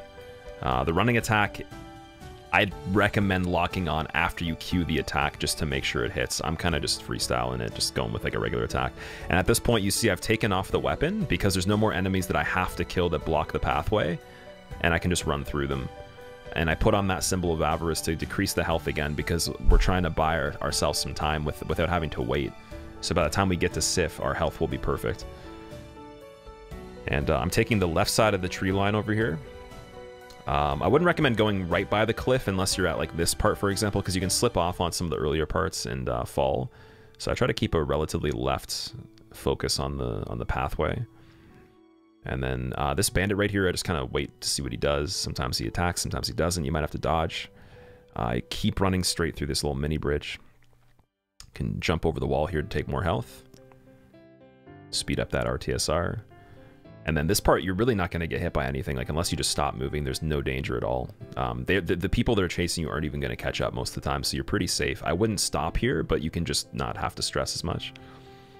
Can relax a little bit. Now on Sif, on the fight itself, the important things to consider that you're going to want to know is the biggest thing is him jumping and his paws hitting you. It's not actually any of the attacks with his sword at all. It's mainly just like his paws landing on your character model. And you'll see he'll try to do these like 180 jumps onto your head, and then from there jump again. And the problem is if he jumps really soon after landing, it might be so soon that you can't do another roll. So you want to have good spacing where he just misses you. And the idea is that when you roll and he does a jump attack, he does like a 180 towards you, you roll backwards again, and he'll usually jump sideways or forwards, but never really backwards from that position. But you'll see in this fight, he does that run up attack, he does the overhead slam. We always punish the overhead slam. There's 2 iterations where he'll do that, 2 combos where he'll do it. So right here's one of them. I bait the 1 attack with the 2 swipes, and then he doesn't do the follow-up with the overhead there, but that's another opportunity where he will, and this is one of the big ones you want to go for. So I'm trying to wait for that overhead attack out of the 2 swipes. You'll notice I also spaced the first one, because you don't need to dodge it. It sets up the spacing right. Here we go, so there's 1 overhead attack. I hit him, I run away immediately. Again, there's this. And then he'll do the overhead. Another option of where he does the overhead is like you could see in the beginning where he runs up and he does the slice. He'll follow up with an overhead from that pretty often too. And that's the only 2 things you really want to focus on this. And it keeps you in a situation where you're not so close that you'll get hit by the paws often. You see I keep a decent distance just in case he jumps. So what he did right there was super close, and you can see that's why the rolling timing is huge, because if you've rolled too late, the next roll might not be early enough to actually encompass that next jump that he does, and you're just locked into it, right? So I like to roll backwards twice if I can, because he always kind of goes sideways or forwards. And there's a running attack on that overhead. Well, these spins you can just get away on. You can run back into him after that to see if he does the other combo with the 2 slices in the overhead. There's 1 uppercut attack he does that's really fast, and he does that back step attack you saw right there with the 360. Those 2 are the quickest attacks you'll see. The uppercut one happens when you're on an angle and he's jumped back from you sometimes, so expect it at like the corner of the screen and all that. And then the 360 back step swipe is just something he does to make space, and it's very fast, so just be ready for that. When he's limpy, I take the bow out, I shoot him. Not too bad. Put on the symbol of avarice, warp back. I get the bonus soul still. As long as victory achieved is on the screen, you can warp out of any fight. We got 48k from that.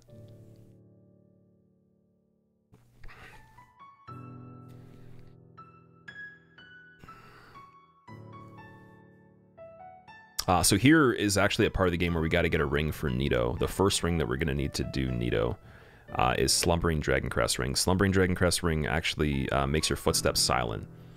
And we're going to get another ring that makes us less visible as well, so we'll be very stealthy for that fight so we don't pull the skeletons.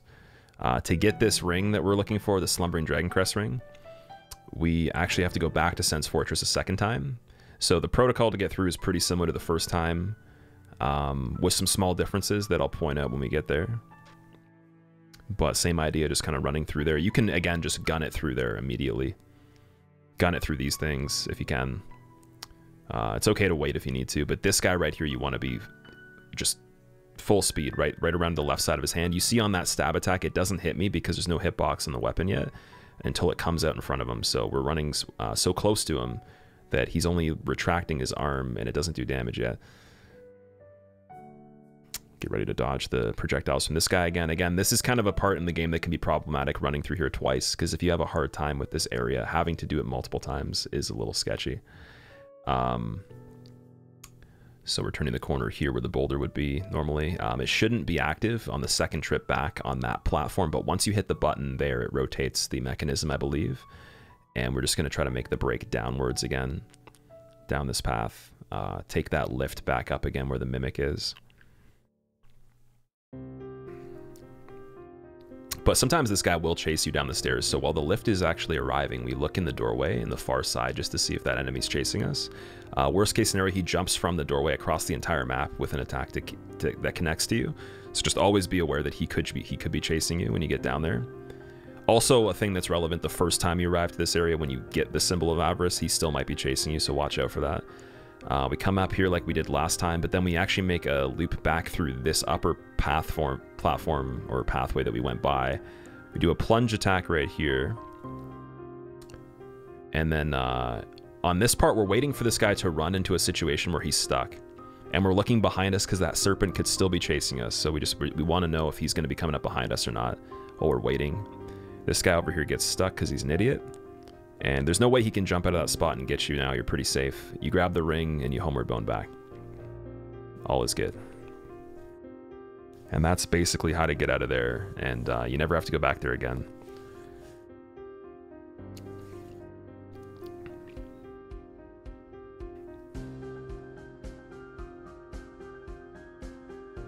So it looks like I'm putting in a little bit more levels to the character.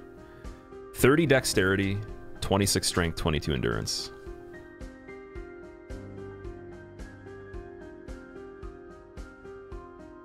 Looks like I'm switching it around a little bit. Am I trying to save some souls? Let's see.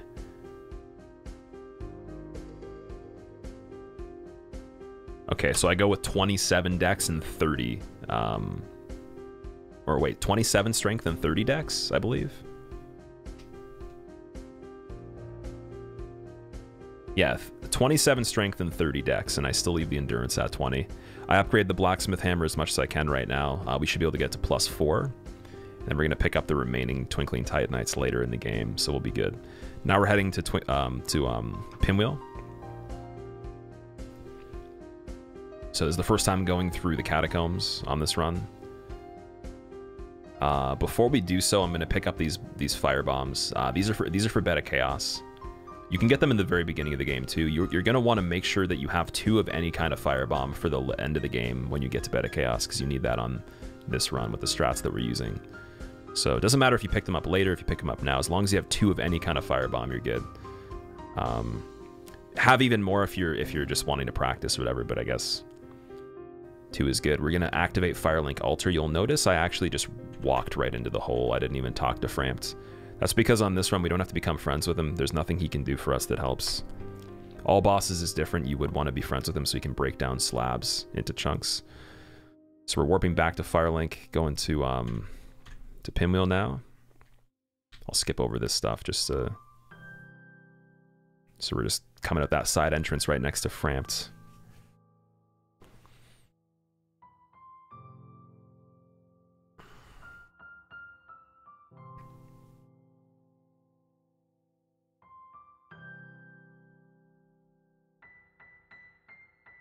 Now you'll see I have the hammer out right here.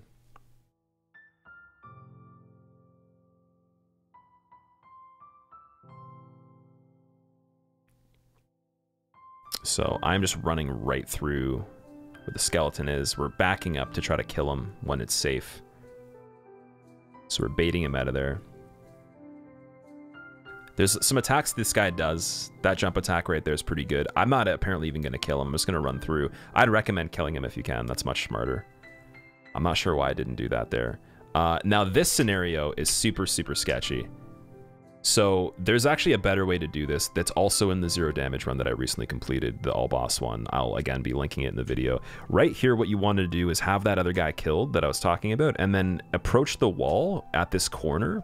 You're going to walk into the corner right around this region. I'll point with the mouse right here, and you're going to attack the guy through the wall, through the corner. And then there's no way he can hit you in midair when you go off this ledge. Because if you see right here, look how close he was. You don't want him to be alive. You want to hit him through the wall. So this was a little risky. I'm not sure why I did that. Maybe I didn't know how to do that strat at this point. It might have been a newer thing. Here, always expect this guy's going to be attacking as soon as you turn the corner, because he could actually just shoot a fireball at you immediately. So just make sure you look at his hand. If it's glowing red, he's just about to attack. Right here, he does a little later than he could have, but still pretty early. Roll through the fireball, hit him. You should die. Just be very careful with expecting an immediate attack on that guy, because sometimes what happens is you fall down the hill and you can't roll because you're falling, so you get hit. So I'd even wait on the hill if you can, just to roll through it, if it's immediate.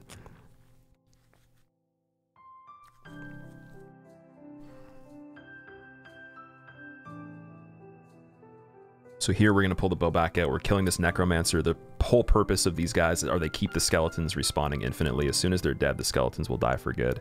So we take him out first. You can see we have this rock set up blocking us so that if he shoots fireballs, he can't hit us, which is just a little bit past that statue on the right that I passed when I'm walking up that platform, or that pathway.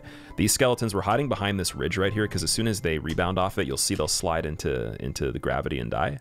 If they do make it around, you just hit them as soon as they disassemble or do their attack or whatever. with the hammer. That's why I have this weapon out, because it's much better to kill them than the halberd. But we're just dunking these guys. We can shoot them with arrows to make them roll off the edge too, like this guy right here. I take off the flip ring, you'll notice, so I just have Slumbering Dragon Crest ring on. That's it on this part. And I'm approaching the part where we're going to do the catacomb skip. This is another minor skip that is not a glitch, but a little tricky to do sometimes. So the whole purpose of this is getting into a position where you can face that way completely, and you're going to roll one time that way, and then you're going to roll another time this way. Now, there's enemies below here. I don't know if you can see them. So you can see... Let me see if I can get it. So there is enemies up in the top corner of the screen right there when I fell. Right here. There's one right here, one right here. These guys, they can actually be really close to this spot. You're going to want to watch below and make sure that these floating heads aren't right by here, because if you hit the ground here and the game doesn't let you roll immediately, you will get hit by them. So keep that in mind. They'll explode, your roll recovery will be eaten, the input will be eaten, and then you'll be dead. So make sure they're not near here, so in case the game fails on letting you roll immediately, you're still safe. And then we have a little bit of health right here, so we're going to heal up a bit because we're pretty weak. And then we're going to fall and plunge attack this bone wheel. We're going to roll immediately back into the wall so we don't get hit through the ground by this one. And then... so here is where you can use some more fire bombs. I put the Symbol of Avarice on again just to set up the health for Pinwheel. And I switched to a fire bomb. I'm going to kind of line up a little bit further back from the ledge, maybe a couple feet, and I'm going to throw right ahead, and it's going to explode behind the bone wheel, and the blast radius is going to hit the bone wheel, and it's going to kill it when we do it successfully here. So it kind of stopped rolling. That was kind of weird, but that's the idea. You want to throw fire bombs at them if you can. If you don't want to throw fire bombs at them in this situation, notice how this guy turns after he stops rolling for a little bit. Let's see. Right here. See when he stops? So if you don't have fire bombs left, take off the Slumbering Dragon Crest ring. For whatever reason, it makes them all weird and all that. Take off the ring that mutes your footsteps and wait for a second until he starts walking, and then put the ring back on again. Let him walk around this corner over here, all the way around the corner, and you're good. And then you can escape. He'll walk all the way around there. It's another alternate way to do that. That's pretty safe. The Mimic Helmet's on Vex for lowering your health to get Red Tear Stone Ring for Pinwheel. Now for Pinwheel, because the Red Tear Stone setup is pretty close to the wire, because you have to fall down and take more damage as well, we don't want to actually have Red Tear Stone before we get to Pinwheel.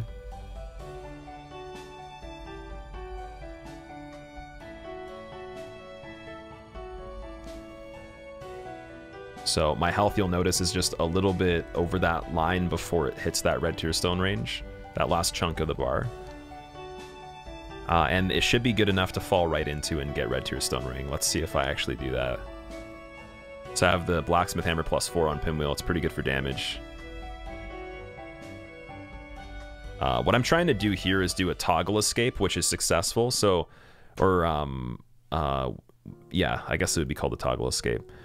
Toggle escaping is where you basically take a weapon that's on the offhand and you switch to it as soon as you hit the ground or get staggered by something, which immediately makes the character invulnerable to the consequences of that. So basically, if I hit the ground, I'll get a recovery animation where I bend my knees and I have to take a while to actually be able to do any inputs. But if I'm switching my weapon from the bow to the regular weapon when I hit the ground, I can just keep running, basically. It's like almost basically doing a roll recovery where you spam the button and then you roll immediately when you land, but that's not consistent enough on this all the time, so I did it this way this time. You can do it either way you want. It allows you to just get into the Pinwheel fight sooner. My weapon's on, I two-hand it. 2 attacks on Pinwheel, he's dead. It's really easy if you do it that way. Now let's say I didn't get that toggle properly, or I didn't roll recover into the fight and I had that big recovery where you have to absorb the impact of the fall. It's a little harder to kill Pinwheel then, because he has the chance to multiply an attack before you can do anything on the second attack that you're going to be dealing. So you might want to attack and then wait and see what happens and then attack when it's safe. But you're really killing him pretty fast, so if you can do that, you are solid. Hopefully you're following also like the inputs on the controller while I'm doing this too, just so you know when I do like the toggle escape, how I'm actually doing it. You're just hitting the D-pad. So for this part, I've taken off my rings, and I've put on the Slumbering Dragon Crest ring by itself.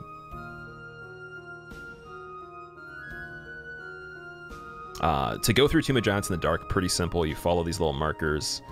You'll get used to it by watching the video a lot too. If you want to refer back to this part over and over, you can get the feel of it. It's pretty simple. Let's make a turn to the right here. Now these guys, okay, so the thing is they have a lot of different attacks, but they're really hard to actually get hit by most of the time, I find. The quicker attacks they have are more of like stomping attacks. But the way that I know that they're going to lunge or do something is their eyeballs, because you can't see their arm in the dark until you get close enough. So this guy right here, because I can see his head moving a little bit, I know he's about to attack when the eyeballs swoop up like that, so I'm just ready. Even though I could only see his arm like at the very last second, right? So you're looking for their eyeballs moving. Here, there's a different way to do this. It's a little bit safer, because they can fall on your head and stagger you, which would actually end the run. But I'm racing to the bonfire as quick as I can, because I haven't found this method, well, at the point that I've done this run. But there's a better way. When you come off of here, you're going to actually want to take a path to the right side of this cliff. So instead of rolling back like this, let's say we do this instead. Let's say you land, and then you go hard right to the ladder. So you can see the ladder right here where my cursor is circling. You make a line right off, and then you fall beside the ladder on the left side of it, and then you run to the bonfire on the long way. So what happens now is if they fall down, they can't fall on your head, and then they take more time to get to you, because they'll probably try to take the ladder down or take this way. If they fall down here, kill them with the hammer as quick as you possibly can, but try this way where you run around to the ladder. I'm telling you, it's much better. You'll see that as an example in the zero damage run as well. All these extra strats that I'm mentioning, you will probably see in the zero damage run that is linked in the description and in the video. So we hit this bonfire, we light it, we go back up. We're gonna try to get the skull lantern from where Patches is.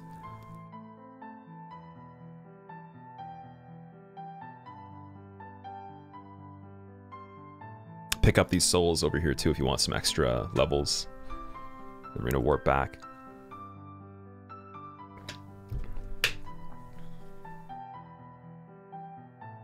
And now the goal is to head to the area where Stray Demon is. So the Undead Asylum from Firelink. We're gonna take the crow backwards there, as if we're going to fight Stray Demon. And we're going to take the Skull Lantern and trade it to the crow for the Fog Ring, and that's the second ring we need for Nito, in combination with that Slumbering Dragon Crest ring we got earlier. And what that's going to do is it's going to make it impossible for the skeletons to actually see us unless we're close enough or hear us. And that means we can 1v1 Nito, and it's purely based on skill. There's no random factors that will kill you that are outside of your control. It's all based on skill at that point. So we're going to go forward right here off of this lift.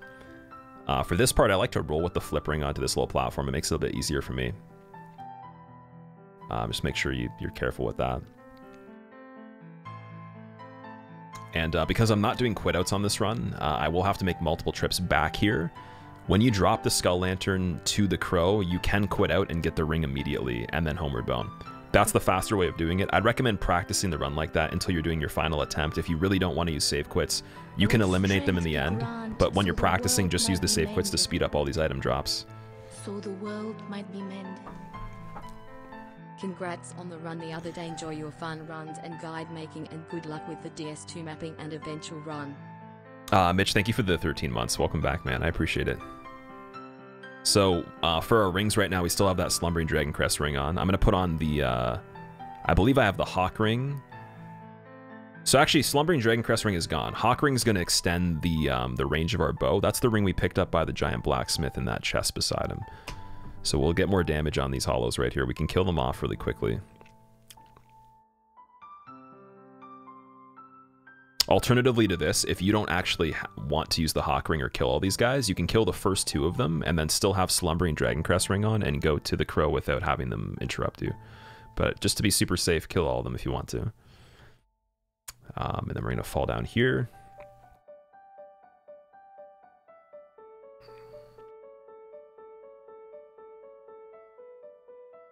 And we're dropping that Skull Lantern, and this is the point in which you could quit out of the game and you could reload back in and the ring will be right there.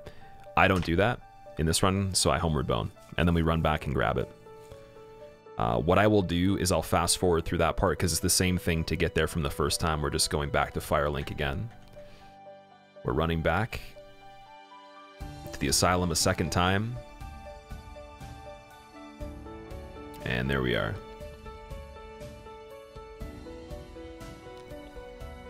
If you're doing it this way, you can pretty much do the exact same thing you just did the first time. And you are solid. So we're killing these guys off again.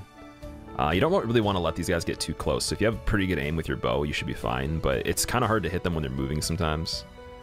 Aiming in this game is kind of silly sometimes, so keep that in mind. And we got the ring, fog ring, and we're going to homeward bone again. Back to Tomb of Giants, we're going to put our rings on for Nito once we get there. But on the way over, though, it's really important to put on just the fog ring and the flip ring. Strength is going to get boosted to 29 right here before we head to Nito. So we have the Ring of Fog on the flip ring, and we have our Crystal Halberd instead of the Blacksmith Hammer for this area. This is where it's going to be a little tricky if you've never ran through here where it's dark. So what I do is, like, once I pass patches, I know that the wall that I need to fall is on the right side. I hug the wall as much as I can, and I start rolling as soon as I get to the corner right here, because this enemy on the left that you might have seen right here, see his hand right there. He'll jump out of nowhere and do the most ridiculous attacks that will connect with you if you do not immediately start rolling here. So again, remember how the roll I said earlier has longer distance and better recovery? This is actually more effective than actually running around the corner. It'll get you a further distance in less time. And because the fog gate's right there, stamina doesn't really matter for the further, like the later part. So we get our stamina back through the fog gate. I roll out of the fog gate immediately. Again, pretty important. I think I ran right there by accident, but we're running straight forward from the fog gate. We're not going too far to the right. In the right-hand side right here, where the mouse is, there's an enemy. He will lunge out at you, and he'll kill you if you just go slightly too far over this boundary. So try to be in a... taking a pathway where you can't actually see him. If you even see his body a little bit, then start moving more left. That's the best way to correct yourself. You go right off the ledge right here. You fall past another ledge to the floor.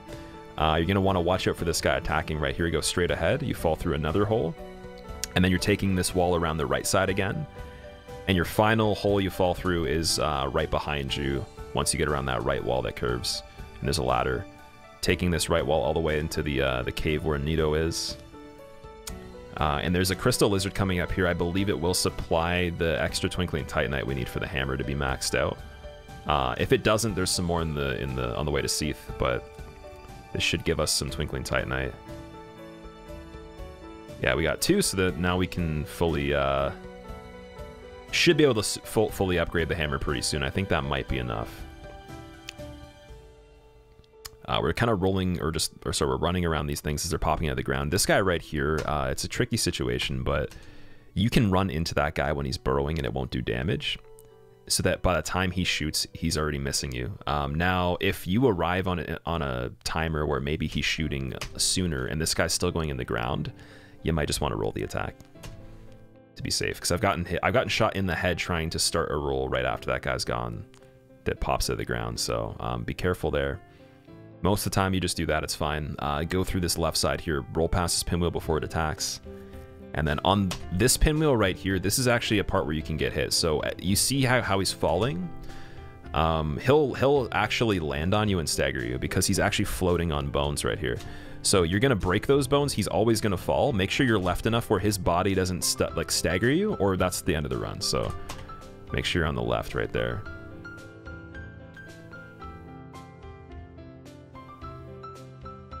Now we're going to throw on that Slumbering Dragon Crest ring on top of the Fog ring. So we're taking the Darkwood Green ring that we have on right now. We're switching it for the Slumbering ring. And then we're getting ready to go into Nito. So you'll see I switched the ring right there. I'm trying to get like a little bit of a sprint to kind of jump into the hole here so I get a lot of distance. The reason being that if he does the Gravelord Sword Dance the second we get in the fight, it's going to be harder to actually see his character model to time the roll because he's kind of hidden back in the shadows. So you want to be as close to him as you can when he does that attack. So we get in there, we're spamming roll to roll recover if we can. I didn't get the roll recovery, so I landed hard on the ground. It's not what you want, but if that happens, look up immediately with the camera and just try to make out the best you can of where Nito is and see if his hand is moving, because if he's doing the sword dance attack immediately, you're going to get ready to roll like pretty soon after this. So you'll see he is doing it right here. And you can see that line that just kind of rose up right here in the corner. That is what you're looking at. And then you see it go on the ground. That's how I knew how to roll that. So that's like the hardest situation you're going to get right out of the intro of the fight, because it's really hard to see what he's doing. So just pay attention in the distance. You can see that little sliver of his sword. It's pretty good. You're going to use that to time the roll. Now, back on this situation again, there's a strat that's really easy that you can do that's just been discovered. I didn't even know this until a month ago. But if you just stand on the spot and you block with any weapon in your hand, like, so for example, you have the halberd and you just stand still and you hold block, that sword will miss the character. It won't even hit you. So that's actually a way easier way to do this. Anytime he does this attack, in fact, you can just hold block and you're fine. As long as it's not with a shield, but it's with a weapon, you're good. Common scenario to be aware of at the intro of the fight after you've gotten into it. Nito can get stuck on skeletons where you're going to have to homeward bone and do it again. Or if you're allowing quit outs, you can quit out of the fight. But he might get stuck on skeletons, so if he doesn't move towards you, don't waste too much time worrying about it. Just get out of there and run back. A lot of his attacks are pretty simple. He's got some swipes that have follow-ups. That's a single swipe right there. This thrust you just walk beside, pretty easy. He's so slow and his hitboxes are not too bad, so can walk around him on a lot of attacks. Whenever he goes into a ball, just run away. Try to get some space. But again, remember, we're trying to avoid the back corner with the skeletons here, so there's a certain boundary we're never going to pass. You're going to want to play within 75% of the arena. You're never going to want to go into this back quarter of it. On this slam overhead, you can roll. You can run around him and just space it if you want to, get some more damage, because you'll have more stamina. And there's like this little dot right here I like to use as a reference on the wall. Once I'm past that by a little bit, I know that's the farthest I can really be before these giant skeletons might see me, because it pushes you out a little bit into the open. So I use that dot as a reference when I'm trying to run away for the AoE attack. And again, Nito's pretty simple. It's just learning the basic attacks he does with his sword. Sword dance with the block is super easy too, because that strat exists now. We're going to put on that symbol of avarice to get more souls when he dies. We're going to switch our rings back to red tier stone and just flip ring, or the darkwood grain ring. I also pop the soul of Sif here. You can just pop whatever extra souls you have left over. I'm using that as an opportunity to save time while the bonfire loads and everything. And then we're going to go back to Four Kings.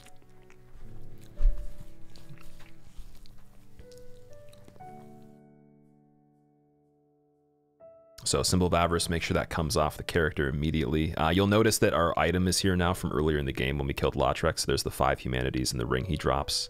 If you did the quit out on that, you could have had it way earlier in the game, but we don't really need it until now. So we grab it on the way over here for efficiency, and then while we're on the elevator, I believe we set up our health with the symbol of avarice again.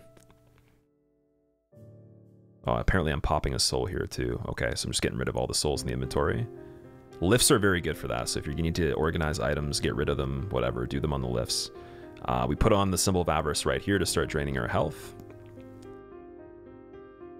And putting on the feather arrows that we have as well.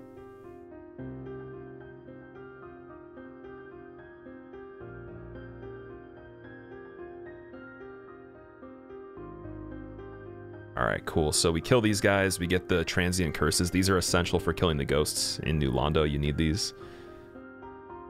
And what I'm actually going to do is I'm going to use one right before we get into one of the buildings over here at a very particular point.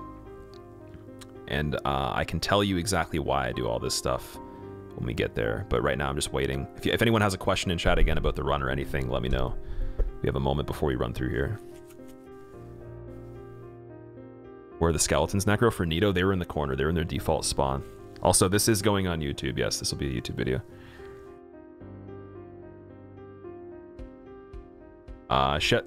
So this is from the God run that we were doing, which ended up just being a trilogy run of the 3 games back to back. Shy. So this is a VOD from before. DS3 Hitless already has a guide. Type in !guide in chat. Already a Bloodborne guide and a DS3 guide as well. And for anyone watching this video right now, if you want guides for the other games, they'll be in a playlist called Guides. And I'll be making more of them soon as well. So expect Sekiro, expect DS2. So you can see we got Red Tear Stone. We took the Symbol of Avarice off. We're running around these ghosts. You'll notice though, let me go back a bit. I put the Transient Curse on my quick items right here so I can use it, because we're going to be popping it at the top of these stairs.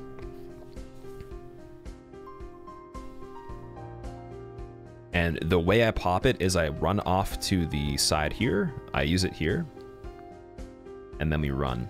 Now, when you're going through this doorway, let's see if I do this properly. So I didn't do this properly. This is a mistake. The mistake is I'm in the middle of the doorway. I can get hit here from the left side. When I use that Transient Curse, the ghosts were already aggroing me, but they were kind of, I guess, tracking me from that like side where I was beside the door. So the one on the left side here might be more to the side of the building because it knew I stopped moving earlier in the area.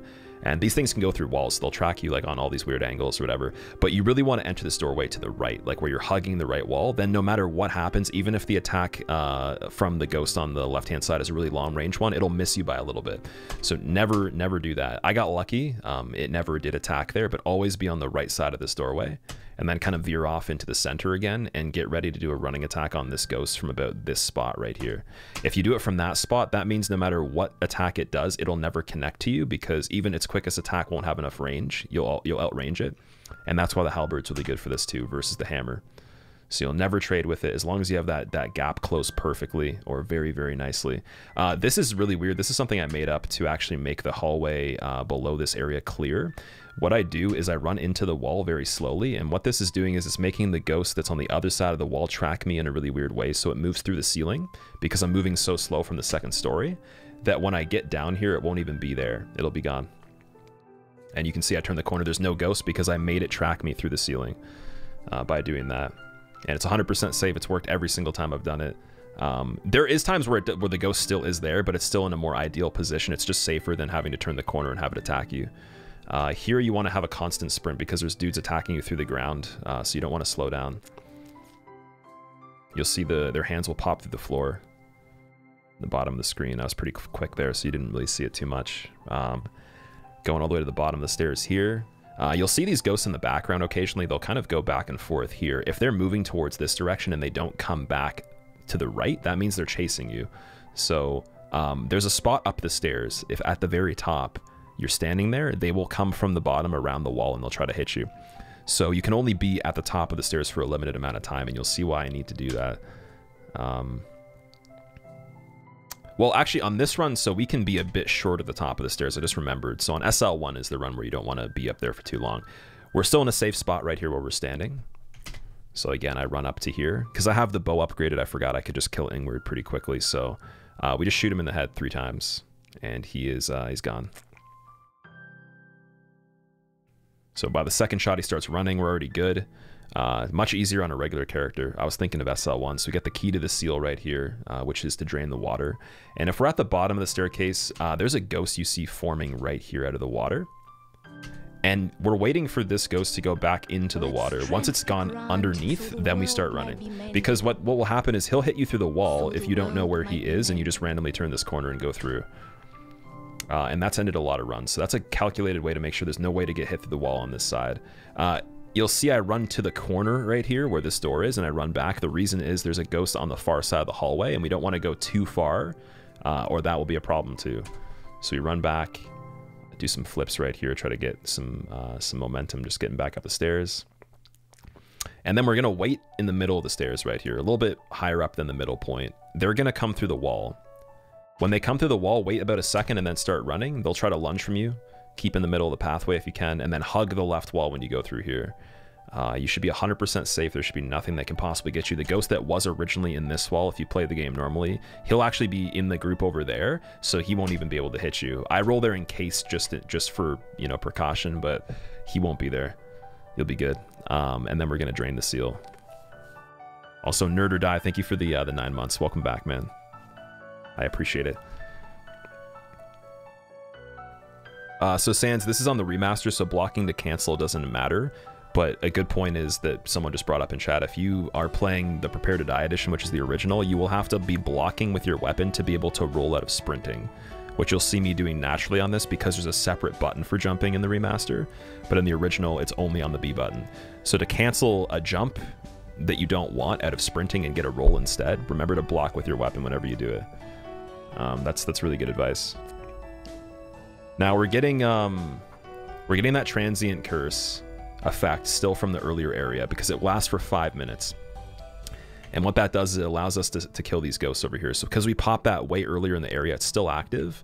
I'm looking for 2 ghosts in particular over here. There's one that flies into this building. Now with the feather arrows and the hawk ring equipped to the character, you should have enough damage to kill them. And then we're going to look at this one over here on the left. It doesn't matter if it takes a few tries to get this. You can be patient and wait for it. You still have a lot of time. And you have a backup curse if you need it as well. And now we're going to go to this part right here, and we're going to wait for a 3rd ghost to come up, and we're going to shoot that one too. And now at this point, all 3 ghosts are dead that could possibly hit us when going through the fog gate, so there's no way to get hit here if we're quick. And then we're going to heal up so we can fall down. Try to hug that wall if you can. Just go really quick across this bridge. There'll be a Dark Wraith chasing you. He can't hit you through the wall as far as I know. So you'll be fine. You're going to roll right out of the fog gate to the right, and there's no ghosts. Now, alternatively, you don't actually have to kill any ghosts. You could just sit at the ledge that I was at before I fell and wait for all 3 of them to get really close to you and then fall down. That'll still pull them far enough away where they shouldn't be able to connect and attack with you. As long as you can see all 3 of them, you're good. Don't get confused by the ghosts on the far left side, though, because those are the ones that go in the building. These are the ones that are outside by the final fog gate right here that you want. And yeah, if you can pull them to the ledge over there, you could do it without killing them, as long as they're like on eye level with you or almost approaching ground level. Now here we have to put on the ring for the Abyss that we got from Sif, and we have red Tearstone ring and we have that ring on. We put back on the symbol of avarice. We're lowering our health again to get red Tearstone. And the way that I actually like to play 4 Kings on the intro is there's a particular direction that you want to head so you can actually get to the first king that spawns as quick as possible. So I'm using this last platform here, and I'm looking at the side of it on this angle, and I'm going to roll straight through here.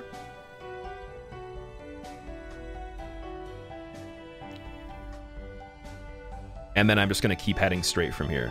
And if you're on this precise angle, or roughly maybe even a little bit more right of an angle to this, you should meet up with the first king.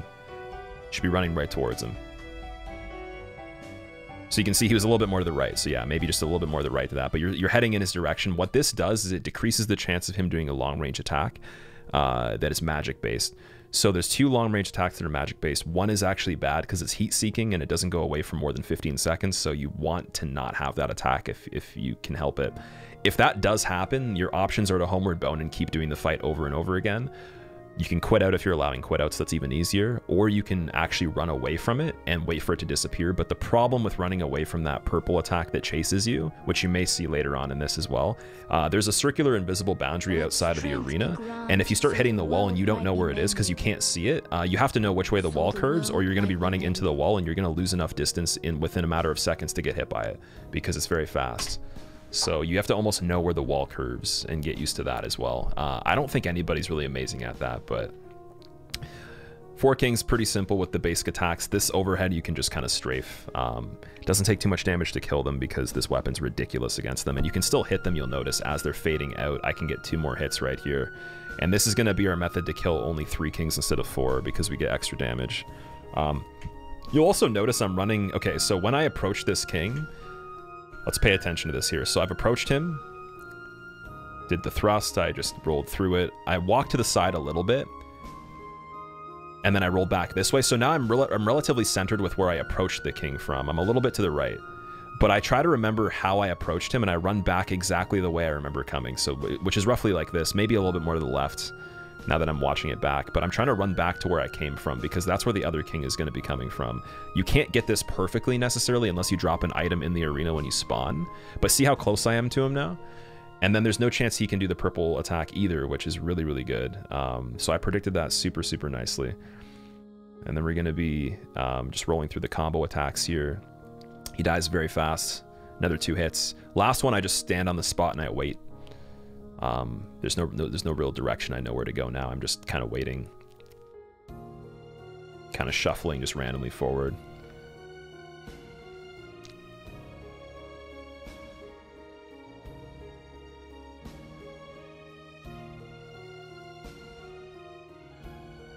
And you'll know you're doing this in a very good time frame if it takes a long time for them to spawn.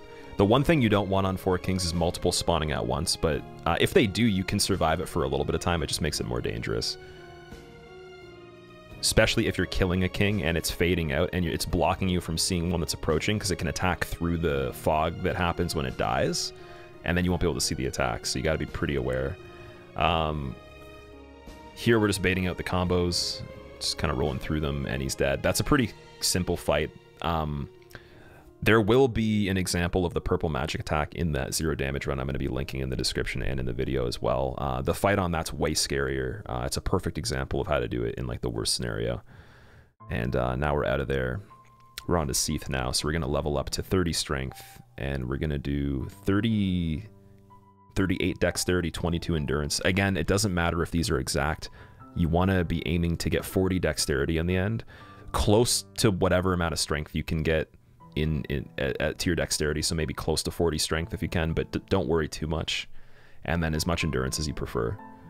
I'd say 20 for the run is perfect, but like you don't even need that. Just for precaution if you want it for running through areas. So we're going through Inner Orlando now. We're going all the way over to Duke's Archives. I'm going to speed this part up a little bit because it's pretty boring just running through here. And for Duke's Archives, we arrive at the door, and we're going to kill this boar right here. Now, this hammer is really good on the boar. It kills it in about 3 hits, I believe. I wouldn't use the Crystal Halberd on these guys. It's very weak. So we're trying to just kind of go mid-hallway and pull him back to the entrance. Reason we're trying to be very careful with how soon we turn is because he's really quick, and he will catch up to me if I screw this up. Now, you could shoot him with a bow if you wanted. That'd be smarter. I'm kind of just being weird and doing it this way. I would recommend shooting him with a bow if you can. But you've got the head start on him. He just kind of almost gets us, but not really. And then we're waiting for him to attack, and then we're attacking with an R2 attack. And you'll see that does like more than half of his health. So if you do the heavy attack like I did right there, that jumping one, that will take most of his health right away, and then you can kill him in 2 hits instead. But if you want to be safer, you can do the R1. It's less commitment. There you go, he's dead. This next one is a little bit interesting. So the ring setup you're going to want to be rolling with through here is the Slumbering Dragoncrest ring and the Flip ring. And you're going to notice when I go through the hallway here too.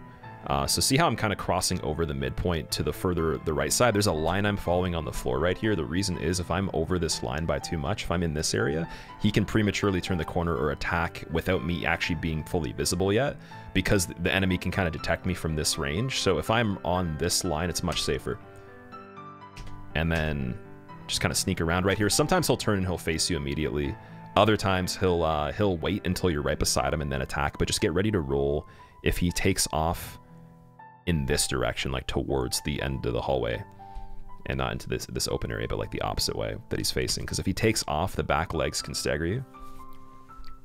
And then what we do is we kill this guy right now by just going over here, so we can access the lift. So he attacked right there. I attack in return, and then we're just waiting out another one. I would never recommend attacking him when he's running like this. You'll get hit by doing that, because that counts as the charge attack when you're normally in the open. So he's doing damage by doing that right now. I wouldn't recommend doing anything until he stops, or does like a headbutt. Sometimes it's just a waiting game. You don't have to necessarily like be super close to him, but I try to get close to bait different attacks. Ultimately, I think if you wait, you'll be fine. But I got him to do the double head swipe. Did another attack, and he's dead. Switching back to the Crystal Halberd, and then our ring setup is the Fog Ring and the Slumbering Dragoncrest ring, exactly like we had it on Nito. The reason for doing that is so that we can set up our position safely here and not be detected from like visual or sound or anything. And then we're going to get the bow ready, and we're going to aim for this golem right here. And then when I know that I've got the spot that I want, I switch my ring off from the Slumbering Dragon Crest to the flip ring so the enemies can hear sound. And now this strategy is basically making them go towards wherever the sound is coming from my arrows. And you notice I'm not actually shooting the golem, I'm shooting an invisible boundary beside him. You can actually hit the golem if you want to, it doesn't matter. Just roughly in that area, and they'll pile up over there because they can't see me, but they can hear this sound cue. So they want to know what that is. And what this is going to do is it's going to make it possible to run all the way through the stairs without them actually being able to attack you immediately. They'll have to turn around to be able to do anything. And by the time you get there, it's pretty safe. So just kind of queue up enough arrows over there to get them all bundled, and then switch your, or keep your rings the way they are. Make sure you have that flip ring on, go along the left side of the staircase, just flip through there. If this Chandler is queuing up an attack like he just did at the bottom of the stairs here, but when you're at the top, get ready to prioritize dodging his attack. Don't even care about these guys on the right side. They're way less important. There's almost no chance they're going to be able to connect to you as long as you're moving fast if you're sprinting. But make sure you prioritize the Chandler shooting at you, because if you pay too much attention to these guys on the right, he'll hit you when you don't expect it, because he will shoot sometimes. There's some random scenarios there. This guy, we want to go around the outside of the pillars. He'll try to do like a shoulder check or a jump attack really quickly sometimes, so just pay attention to him, flip through there, or run if you can. Listen to the Chandler to make sure he's not shooting like right when you pop up on that side, because sometimes you can get hit in that area between right here, but a lot of the time it's super safe. You can hear him shooting a projectile, just wait like an extra second if you can, and then you just run straight through here. These guys will all miss because they're too slow. And then we hit this lever and we go in. I go beside the lever and I kind of just roll into the corner here to be safe. But this is a part of the game coming up now where we're going to take a scripted death that's developer intended. Now you can skip this if you want to learn the Duke skip. You could do it if you want. With the way that everyone plays these runs and plays deathless runs, typically it's allowed to die to this boss. Because it was intended by the developers when it was made. If you want to learn how to do the Duke skip, I have a 0 damage run that I've been talking about the entire video. It's going to be linked in the description and in the video. It has the Duke skip in it. There's tutorials online for it as well if you really want to learn it, but you don't have to do that in my opinion. It's just something that if you prefer, you can do it this way. If you prefer that way, it's harder, but go for it. So we're submitting our life to Seath to be brought to a mandatory area, which is a jail cell that we escape from, and then we can actually kill the boss when we get out of there. If you played the game normally, you'll notice this guy is invincible when you first get to this encounter, because you can't actually break the crystal that stops him from being invincible from this area. So I'm shooting him with the bow to show everybody. His health will replenish immediately. There's no way to actually kill him. He's just supposed to kill you. That's it. And then what we do is we put on some armor to not get cursed here, because we don't want to have our health lower overall. We're okay with dying here, but we don't want to actually have a curse if we can help it. So just let him hit you with that big attack. I'd stay away from the smaller crystals because it's a little bit easier. And then you get brought to this this mandatory area, this jail cell, and you break out of this this part of the game. So this part's pretty straightforward. If you played it before, you just hit the snake through the cell. It gives you the key.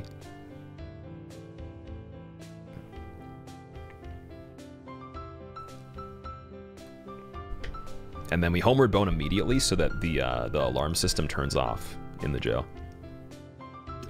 And what that does is it sets up the squid billy things with the squid kids, and they'll chase you. But with the way we did it now, they should all just be at the bottom, I believe. I don't think they're going to be chasing me. Yeah, they're all collected in the room down there. So the homeward bone resets them and makes them just chill at the bottom.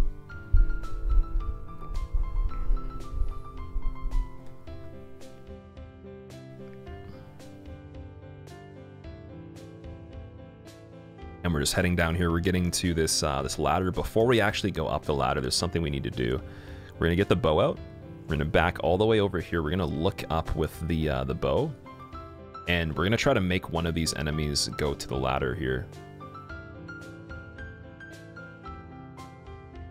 Now, this guy, he sees the arrow, he hears it.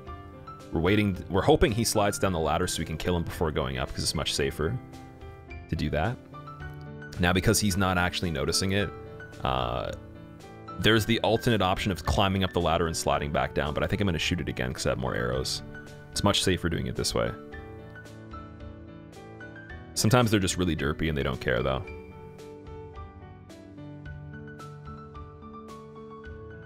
Now, like, Normally, if you didn't want to do it this way, you could just run up the ladder immediately and then slide back down when you're at the top so you can get the attention from this guy, and he'll slide down after you. As long as you're quick, you won't have him land on you or anything. But there is a catch, though. Every enemy that goes down this ladder bounces off the ground, and the bounce, it basically accounts for like 3 staggers or something, or 2 staggers. So you have to let him bounce off the ground and do this weird thing first before you attack him, or you will end the run. So you see he did like a little mini bounce. The smaller enemies bounce even more and even higher in the air. It is some sort of glitch with the programming for it, but you just don't even be near the bottom of the ladder if they land, because it doesn't matter if they've already landed. They'll land again and again and again, almost like it's like a little earthquake or something. So yep, he's dead. We pulled one enemy individually. It's the regular man serpent. Then this smaller cobra right here is shooting the projectiles. So we're gonna wait for this cobra to run over here and not chance it by running into this area. And you want the cobra to go down the ladder too, if you want, or even this guy too. So I got impatient. I just wanted this guy to come down first. In the meantime, while the cobra catches up, it should be safe enough to kill this guy. We wait for him. We do our R2 attack. He's dead. With another R1, we roll away or run away. And the cobra still hasn't actually come to the ladder. You can see them approaching the ladder by their shadows through the floor. So if you see like a little shadowy thing moving on the ceiling below the ladder, that's how you know they're approaching it. And because I didn't see that, I knew it was safe.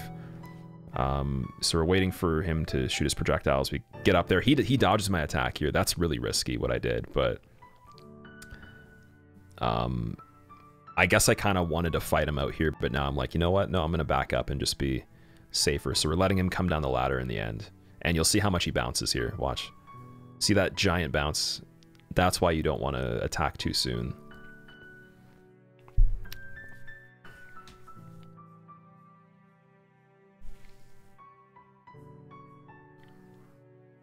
And now we get the key to escape the jail from this chest right here. And we're going to turn off the alarm as well. I think. Yes. Character's like, oh shit, I forgot my keys, man. Where are they? Okay, apparently we're not turning off the alarm because it's already good. We're just gonna homeward bone. And from this cell right here, we're gonna set up Red Tear Stone Ring again, because there's a Chandler that we have to kill as the first enemy that we're gonna hit coming up soon. To kill him in one hit, we want Red Tear Stone to be activated. We also want this hammer to be +5 now that we have the materials for it, so make sure that your hammer is +5 at this point.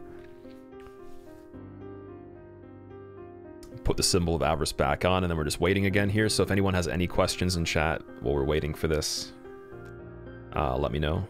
Did I beat Jump King? I haven't beaten Jump King. I don't know if I'm going to play it again. We'll see. Bleakso, what's up? How's it going? Speaks in Python script. Paid acting. Can you block in a no-hit run? So you can't block in a no-hit run. That's one thing that's against the rules. Again, the rules for this run, just to outline them before the end. No staggers or damage from any enemies. You can take fall damage. You can take damage from poison in water. And there's no magic that I use in this run. There's no save quits or glitches. That's pretty much it. And the scripted Seath Death is allowed if you want it to be. You can skip it if you want, but it is a mandatory developer-intended thing, so there's no problem with it. It's not like they give you another option. Cyclonic, it's going pretty good. How are you? Any modded runs anytime soon? Yeah, we're gonna do Augur of Darkness on DS2 tomorrow, so that should be fun. We'll probably crack out like just a little bit of it though, because it's gonna be an earlier stream, and then I'm gonna end around probably 3 or so. Why is magic not allowed? You can use magic if you want to. I just don't prefer it.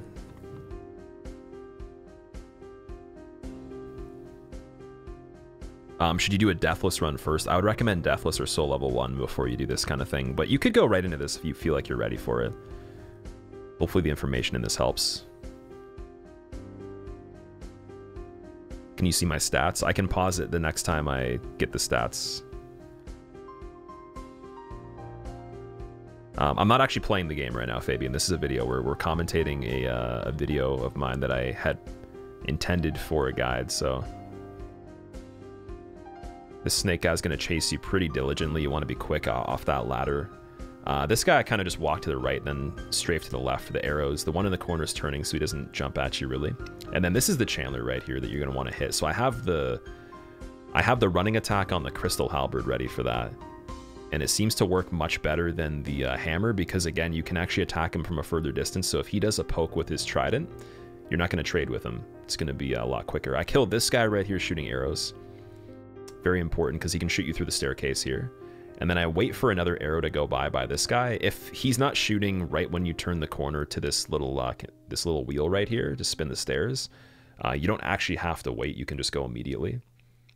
There's no arrow timing that will sync up with you spinning the wheel for the stairs and then like getting hit right after it. It's always just gonna miss you. So the real threat is the guy that I killed before that staircase. And then waiting out the one at the top. So we wait out this guy as well.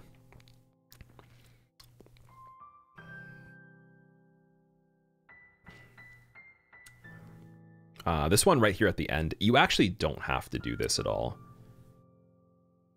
Oh, wait, no, you do, sorry. No, I'm wrong, because that staircase is not rotated yet. Since this is different than the 0 damage run, I got confused. In 0 damage, you do Duke Skip, so you're fine. So let me explain this situation then. So you do have to kill that archer to the right so you can be safe here. We're waiting for this Chandler to do a magic attack that we can predict and we can roll off. The problem with the attack that he does right here is there's two different ones that look exactly the same, but they have different speeds. So if you've gotten to this point and he hasn't launched the thing yet, it's going to be a longer attack. And then I want to roll right before it launches so it goes over my head. Then I can land safely and I'm good. Let's say he did the quicker attack though. Like right there, for example. Or right here. I can roll right through that off the ledge and still be fine. But if it's the longer one, you want to go right before it launches. You don't want to actually see it come out yet, because then there's a chance he might hit you with a quicker one when you get down there. As far as I know, at least. So, and then when we rotate this staircase thing, we kind of run it along this wall right here. And then you should get missed by any attack that he fires. It shouldn't track you, but you can always roll if you hear the sound. This looks really scary, but it's guaranteed if you're fast. So as soon as you hit this this corridor here, maintain your speed right to the ladder. Don't stop running, and then go down and hold the down button immediately, and the arrow will always go right over your head. There's different degrees of how close it will be, but it'll never actually hit the character. You roll again right here, so you don't get hit by an arrow out of the ladder.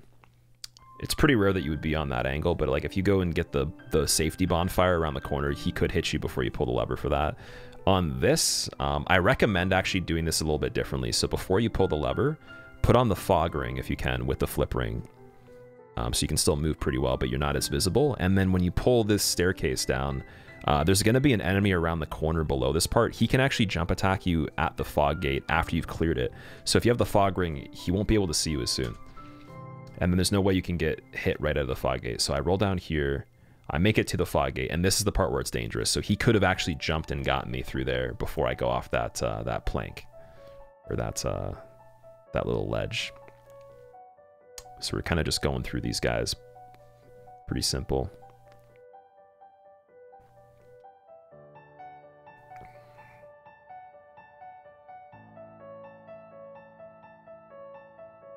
And you notice at this point my health is about half. That's perfect, because when I want to set up Red Tear Stone Ring, I can do it really quickly over here. I believe I'm going to do exactly that. So we're going to fall roughly from this point, take a little bit of damage. So I didn't quite get the full RTSR setup. I'm probably still going to put on the Symbol of Avarice to set it off. But I could have fallen from higher up if I calculated it properly and then just got right into Red Tear Stone range. So depending on how much health you have coming up to that area, just keep that in mind. This guy, I like to bait attacks, then run by him. Particularly the jump attack is good, like this one. You can roll just like straight into him and then go around.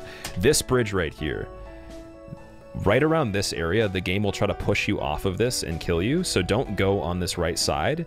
if you have to, if you have no choice, run like almost diagonally up the slant as you're going forward. And what will happen is it'll be pushing you, so it'll keep you center and you can move straight. This side doesn't have that problem, but the collision will literally just push you off right here. So just try to run against it by running slightly left if you're on this right side, or just don't even go there at all. Highly recommend that. Okay, and then we go escape right out of there. Put the symbol of avarice back on while we're running over to the clam so we can get that health set up.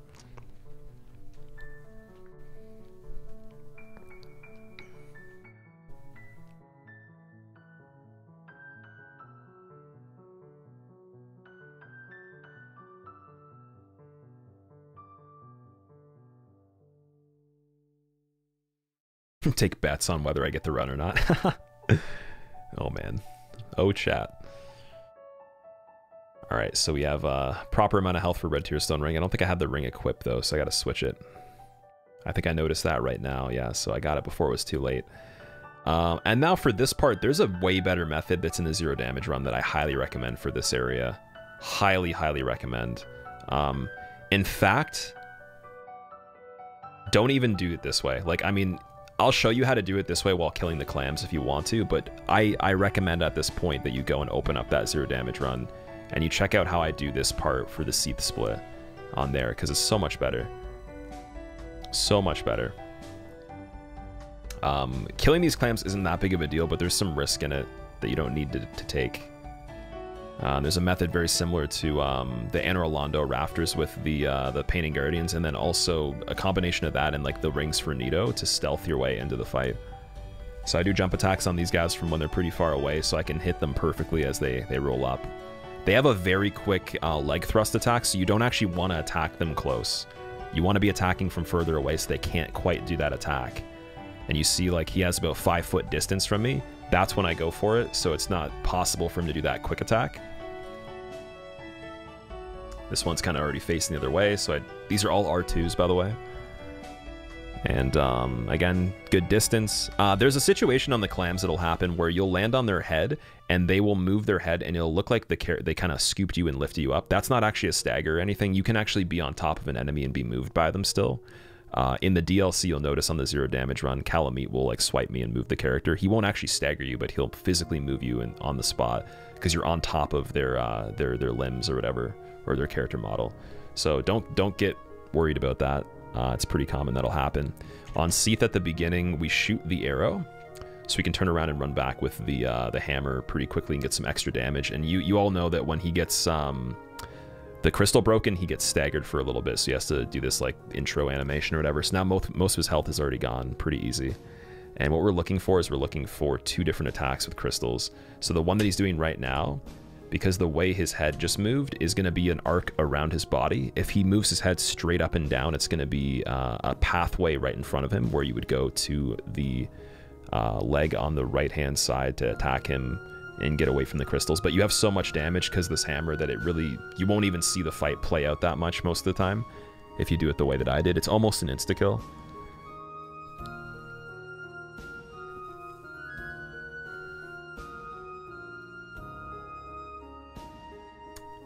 And again, symbol of avarice to have more souls after the boss is dead, always, if you can manage it.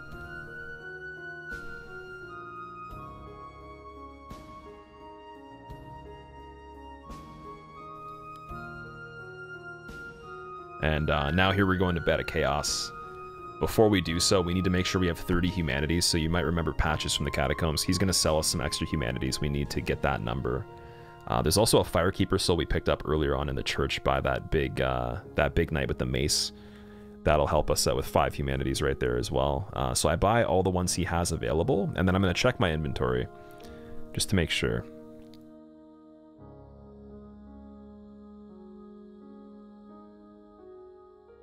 So we're going to look through this.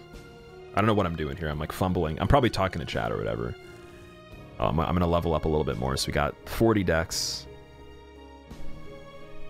We're going to use 18 humanities. We already have 1. That makes 19. And then we're going to use the 3 twin humanities. That's 6. So we're going to have 25. and then that Firekeeper soul we have left over will get us the last bit of humanities. For whatever reason, if you don't have this many humanities by this point in the game, my recommendation would be kicking Patches off the ledge after you've bought every humanity from him. He'll give you an extra 4, I believe. You should have enough humanities at this point if you played the run properly and you didn't waste them or die with them. But if you need more, Patches is the easiest way. Just make sure you kick him and you don't hit him. Your hammer probably would be strong enough to kill him, but I'd still recommend pushing him off. And we're going to be making our way back to Blighttown like we did the first time again, so there's going to be some similarities there. Nothing too bad to worry about for the next minute or so. So I can re-chat again. Guillermo, not too much. I'm doing a guide for DS1. What's going on, man? You have to quit out after killing Patches by kicking him. You can quit out after, you can Homeward Bone, and then he'll have his items there in his default position.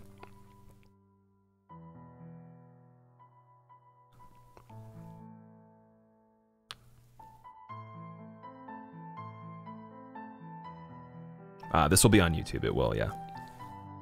It'll be in the guides playlist.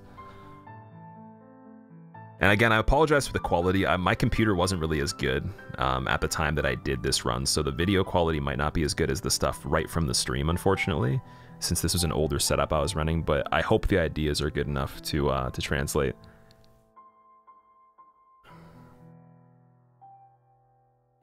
So again, Blighttown like we did the first time, down the first ladder, jump off the second.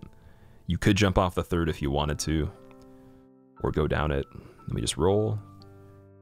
And we roll down here. And you'll see me blocking a lot in this run. The reason I'm blocking when I'm running near cliffs or ledges is because the game has this thing called stored rolls.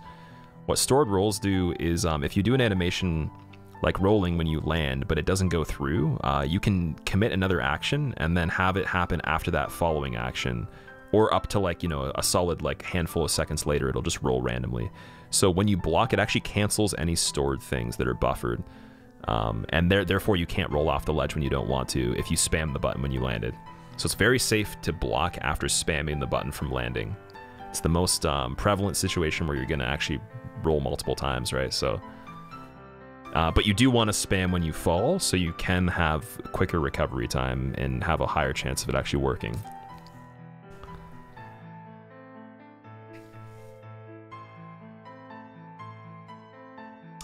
There's a good question in chat. So LaVivid was asking, what's the point of having 30 humanities?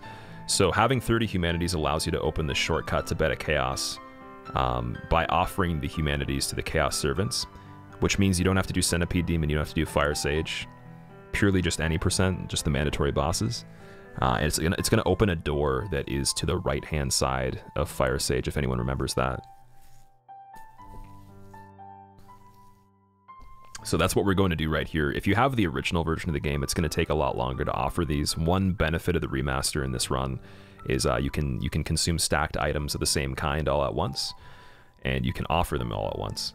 So I don't have to wait and offer each individual humanity and spend like 5 minutes.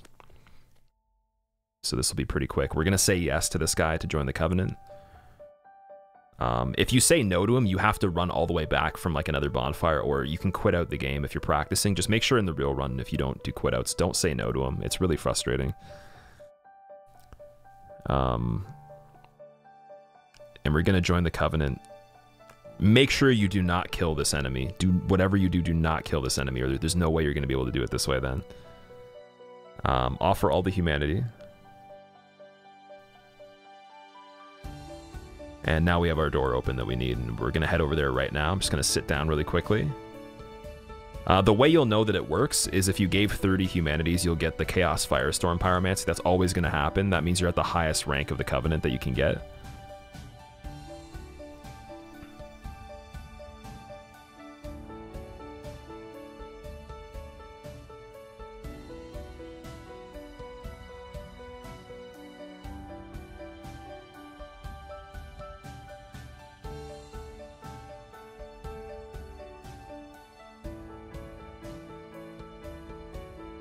And yeah, we're just coming back down through this area where Ceaseless was, because the lava's all drained. We can go down here.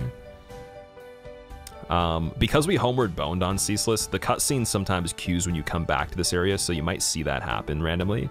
But I think I homeward boned pretty late earlier. I don't know if I couldn't catch to see if the cutscene popped back up, but don't freak out about that. That's fine. We're just gonna go down here, and then we're on our way to the shortcut. In a damageless run, you can't take damage from anything. Copperas is different than this run, so there's no lava damage allowed.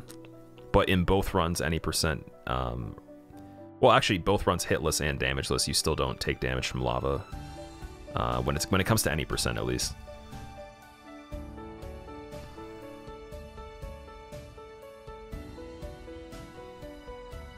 The reason you don't take damage from lava in this run is because you don't need to. I mean, you're allowed to if you want to. Especially if you did Centipede. If you did all boss, no hits on this, for example, you would actually take lava damage in the run, because it'd be smarter to run the Bed of Chaos from that way. You wouldn't need the shortcut, right? But in this run, because we're not doing Centipede Demon, there's no point of actually going into the lava and taking that pathway, because we have this other pathway unlocked now. So over here, we're trying to dodge around this Taurus Demon. There's a couple of things he can do. This is a little bit of a hard scenario, because you have the Centipede on the right, you have the Taurus Demon in front of you. He'll jump, and you can go through his legs. I could have ran more left and just went like underneath his legs. That's fine. If he does like a swipe attack or whatever, he can have a very delayed sweeping attack. Some other ones as well. You're just gonna have to be good at dodging them, and make sure you're moving consistently, because the Centipede can hit you from off screen as well as you're going through there. But yeah, whenever he jumps, definitely try to get under his legs if you can, or just around him. Be very quick.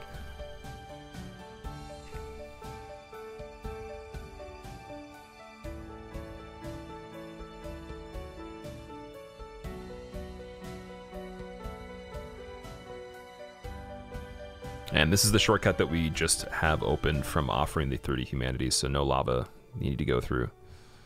Pretty quick pathway to get to Bed of Chaos. There is one catch, though. There's a Titanite Demon that's on this bridge coming up. And what you're going to want to do for the Titanite Demon is get him to the very end of the bridge, so that he can only really just do range attacks, and as soon as he shoots one of the projectiles, you can run around him. That's the easiest and safest way to do it, in my opinion. If you feel crazy, you could try to kill him. I wouldn't recommend it. Or you could try to go around him immediately. It usually doesn't work out too well, though. You'll also see I'm clearing out the debris right here of these twigs and branches, because it's going to block you from running around him if he does the projectile attack and you want to leave sooner than normal. It also might get you stuck when you're running away as well. So we're kind of just walking him all the way back over here. You can do this quicker by going closer to him and making him jump over and over. Remember, the jump attack on this enemy is ridiculous. Like, the hitbox is huge, so make sure you have a lot of space if he's jumping. And don't go like near him, don't roll into him when he jumps, or beside him, just roll like right away. And you can already see that projectile he's shooting. He's doing another one right here. That's the attack we're going to go around him on, but we just need him to go to the back of this bridge.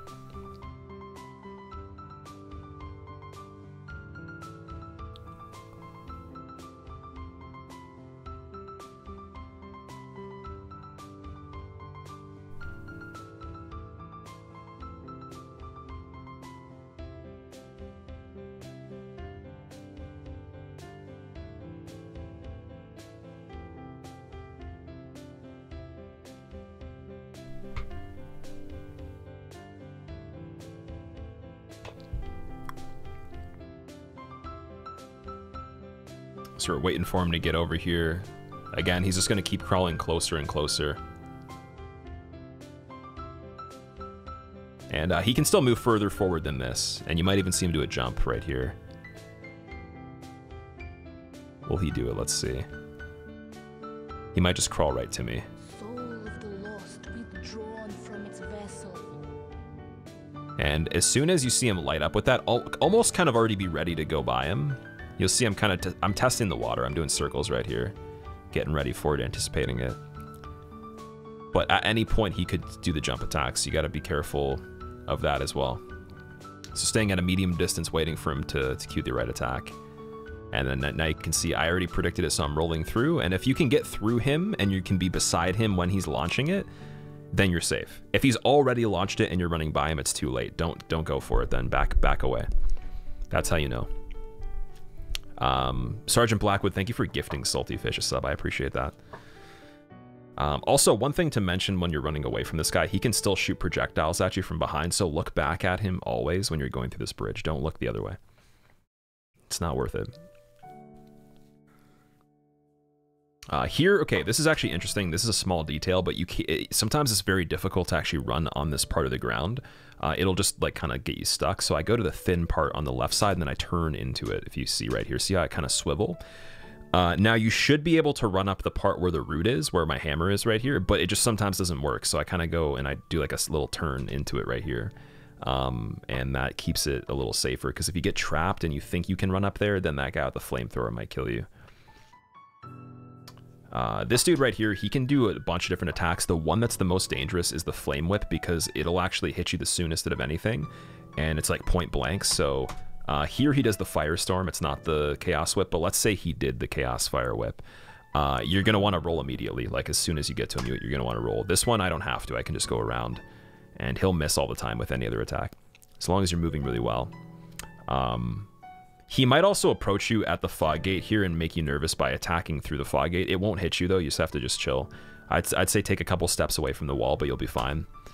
And if you're ready to go, just go right in the fight. You'll notice I have 6 fire bombs ready. We're going to use 2 of those fire bombs for the cheese on Beta Chaos. This is a trick to kill it really speedy. Also not a glitch, but just very clever. And just the preferred way to do this. And you'll notice I have a bow on my offhand from the hammer to line up the fire bombs on this as well. Now we're going to go right into here to this line. We're going to wait for him to swipe twice, or sorry, her to swipe twice. Political correctness. And then we're going to go back 6 squares. So you can see my character's left foot is on the 6th square right now. So 1, 2, 3, 4, 5, 6. I'm going to turn around. Going to be facing towards him within the 6 squares. And then we're going to look at this branch on the right side after I switch my rings around. So you can see I put on the FAP ring here. The reason I did that, the flip ring on this fight, when you're trying to get into the cave where the bug is to kill the boss, it rebounds you off the branches and keeps you on the spot, so you don't move as fluidly through there. So having flip ring off in general is already good, but then this ring gives you more endurance, so we have more rolls we can go through that cave. We could be even quicker. So if you have the FAP ring, you can use it at this point. Otherwise, just don't have Darkwood Grain Ring on. You're fine. Same thing. We're going to set up with these branches here. You can see there's these 2 prominent ones you can notice sweeping down in the forefront. There's like this big arm, and then there's like these 2 branches here. There's some darker spots. That's how I remember them usually. And this one has a little bit of like a peak to it. Like you can see right here, there's a crevice, or like a little, like an apex almost. And you kind of go right where that peak is with your aim, right above where the branch is, or like almost right on the branch. And then from there, you're going to throw the firebomb. So one more time, I'm going to just show you this again really slowly. So you're aiming right around here, and then you're going to throw.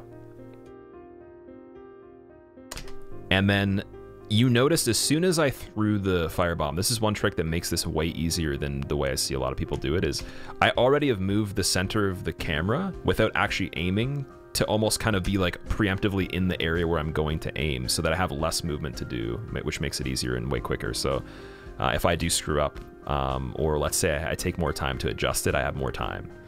So I've already moved the general camera all the way in this direction, right as I've tossed the firebomb. That one activates with the cutscene, and you can see I'm already on the proper spot we need to be for the next one.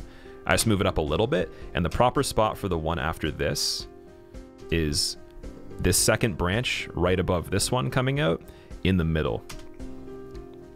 You can have it as high as the crosshair being right here, all the way to like right where the bottom of it is. That's fine. As long as you're roughly in the middle of this region, you're good.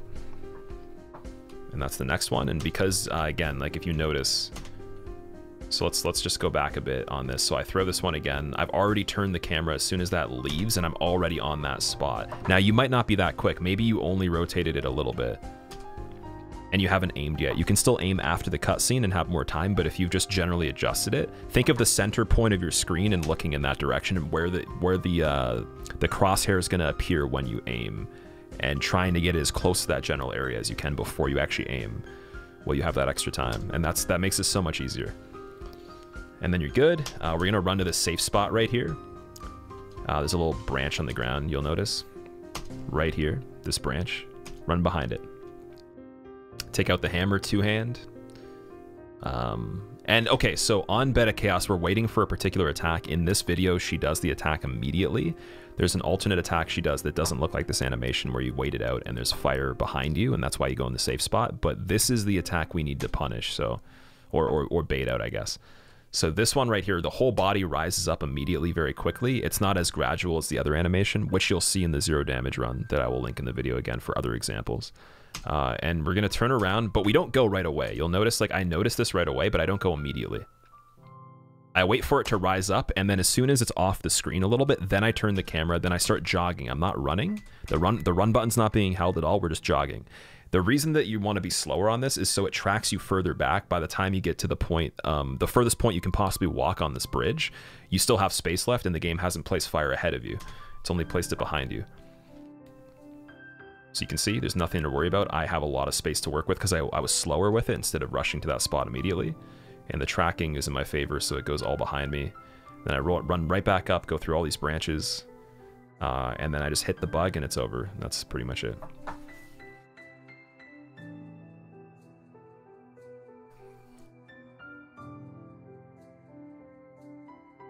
And now we're heading to Gwyn, and this is going to be the end of the guide coming up pretty soon. Hopefully you guys have enjoyed it so far and gotten some good information. If there's any extra questions that you have for whatever reason, instead of putting them in the comments of the YouTube videos, I recommend come and check out the stream and just ask questions in the stream when I'm playing the games, and I can answer them for you, or recommend like other things from runs, whatever. And I heavily recommend you check out the damageless run that I recently did for more updated strats that can help you in this as well, because this was done a little bit more in the past, so it's not as updated, but it's still very good. It's still very safe. And we're gonna go to Framped here again, drop through the hole to the altar.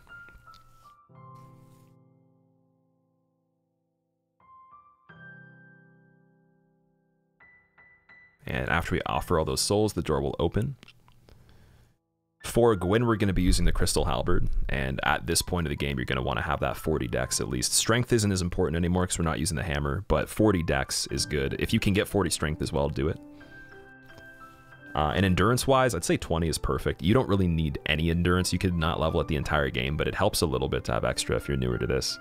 Having more than 20 is fine as well, as long as you're not having too much sacrifice on your dexterity or your strength, so you should be good. I think I'm just talking to chat at this point. Let's see. So I'm leveling up strength a little bit more at the end here, I think. Am I? I'm debating it, I think. So this is roughly what your stats should look like at the end of the game. Something around this. You want that 40 dex, 100%. Endurance and strength can be a little bit freestyle. Having at least that 30 strength helps a little bit on Four Kings, the boss that we did earlier, and on Seath. So apparently I put 42 dex in. And then I go for the Symbol of Avarice to reduce the health again, put on the Darkwood Grain Ring, and then got the Red Tearstone Ring on as well. Now you'll notice actually, so for a lot of the game I had the Darkwood Grain Ring on the other slot of my inventory, but right here though, you'll notice that I put it on the other side. So see how I switch it around? The reason for that is when I enter the Gwyn Foggate, you don't want to have Darkwood Grain Ring on with the strategy I'm going to be using on Gwyn. So on the Foggate, I'm going to switch the ring on the outermost side, which is the Darkwood Grain Ring, to the Hornet Ring, and I'll point that out again. That's very important. Hornet Ring is going to give you more critical damage on Gwyn. It's only used on that fight. That's the only boss you can parry and riposte. That's it.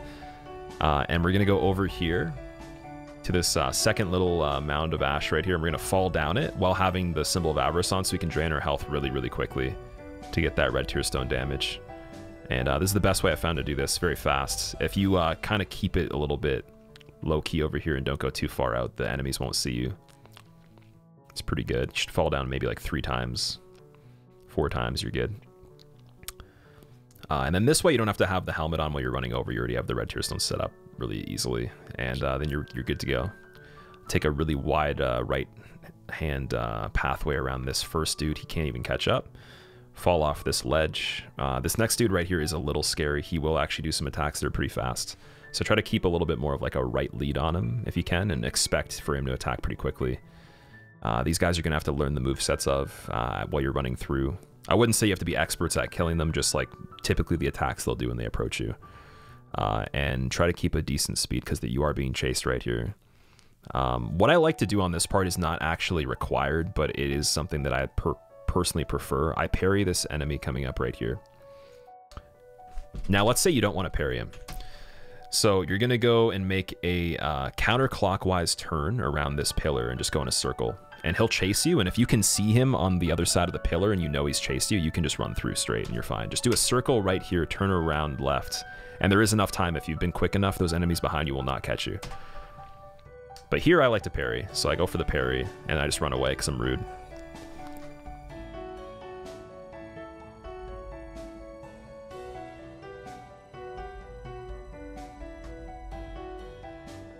Good question in chat. Why don't I use the Black Knight Halberd? It's 1 in 6 chance to drop at best for the early game. Not really going to be guaranteed every run. Not consistent for the strats. So we're just dodging these guys really quick before we go in here, and then you'll notice I do switch that Darkwood Grain Ring for the Hornet Ring. I have it on the outside of the rings to make it easier. I roll immediately after the Fog Gate is entered, just in case, and I'm running into Gwyn. The trick with parrying Gwyn is you want to be as close to him as you possibly can, but you almost want him to land on your head. So run in as if he's landing on you, and then when he's right above you, about at this point, you see I start the parry, and then I get it. So I'll put this in slow motion for you, actually.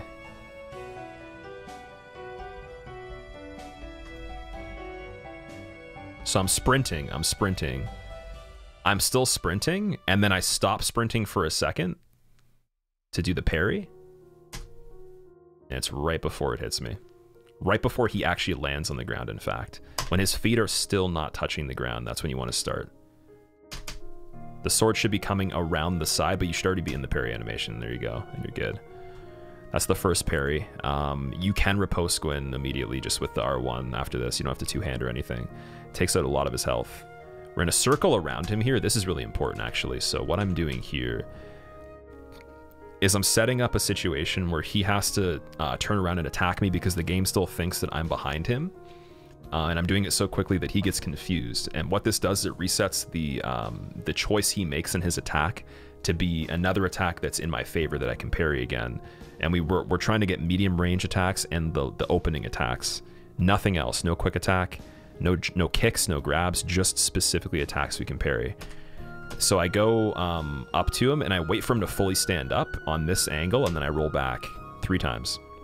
He attacks, he misses because he thinks I'm still there. I wait for a second, then I start walking back towards him. He does a medium range attack, I parry it. All the medium range attack parries are almost similar timing. They're not that hard to do. They're easier than the intro attacks. And then I back up again, rotate around him 2-hand, and then I won. So if you have a lot of damage at this point, you're pretty much going to only have to parry him twice. That's way easier than damageless, way easier than SL1. And you've done it. Congratulations.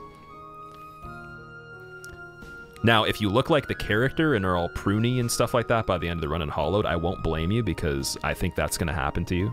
Just a warning. Consult your doctor before you do this run.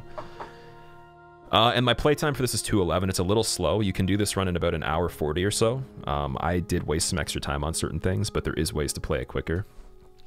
But not too bad. And again, I'm going to address the most popular questions again about this before we finish. So if you didn't hear it at the beginning of the video, you do now. If you want save files, save file organizer from speedsouls.com on PC, or use the PlayStation Cloud service and back up your profile on there and keep loading in those 10 character slots you get. If you want to practice different areas of the game, just get them to different points and use the cloud. Use a USB drive on PS4 if you can, or Xbox, and you can load that as a profile. You can even take that and put it in your computer and then put the file from the console on your computer folder and store a bunch of them and just rotate them.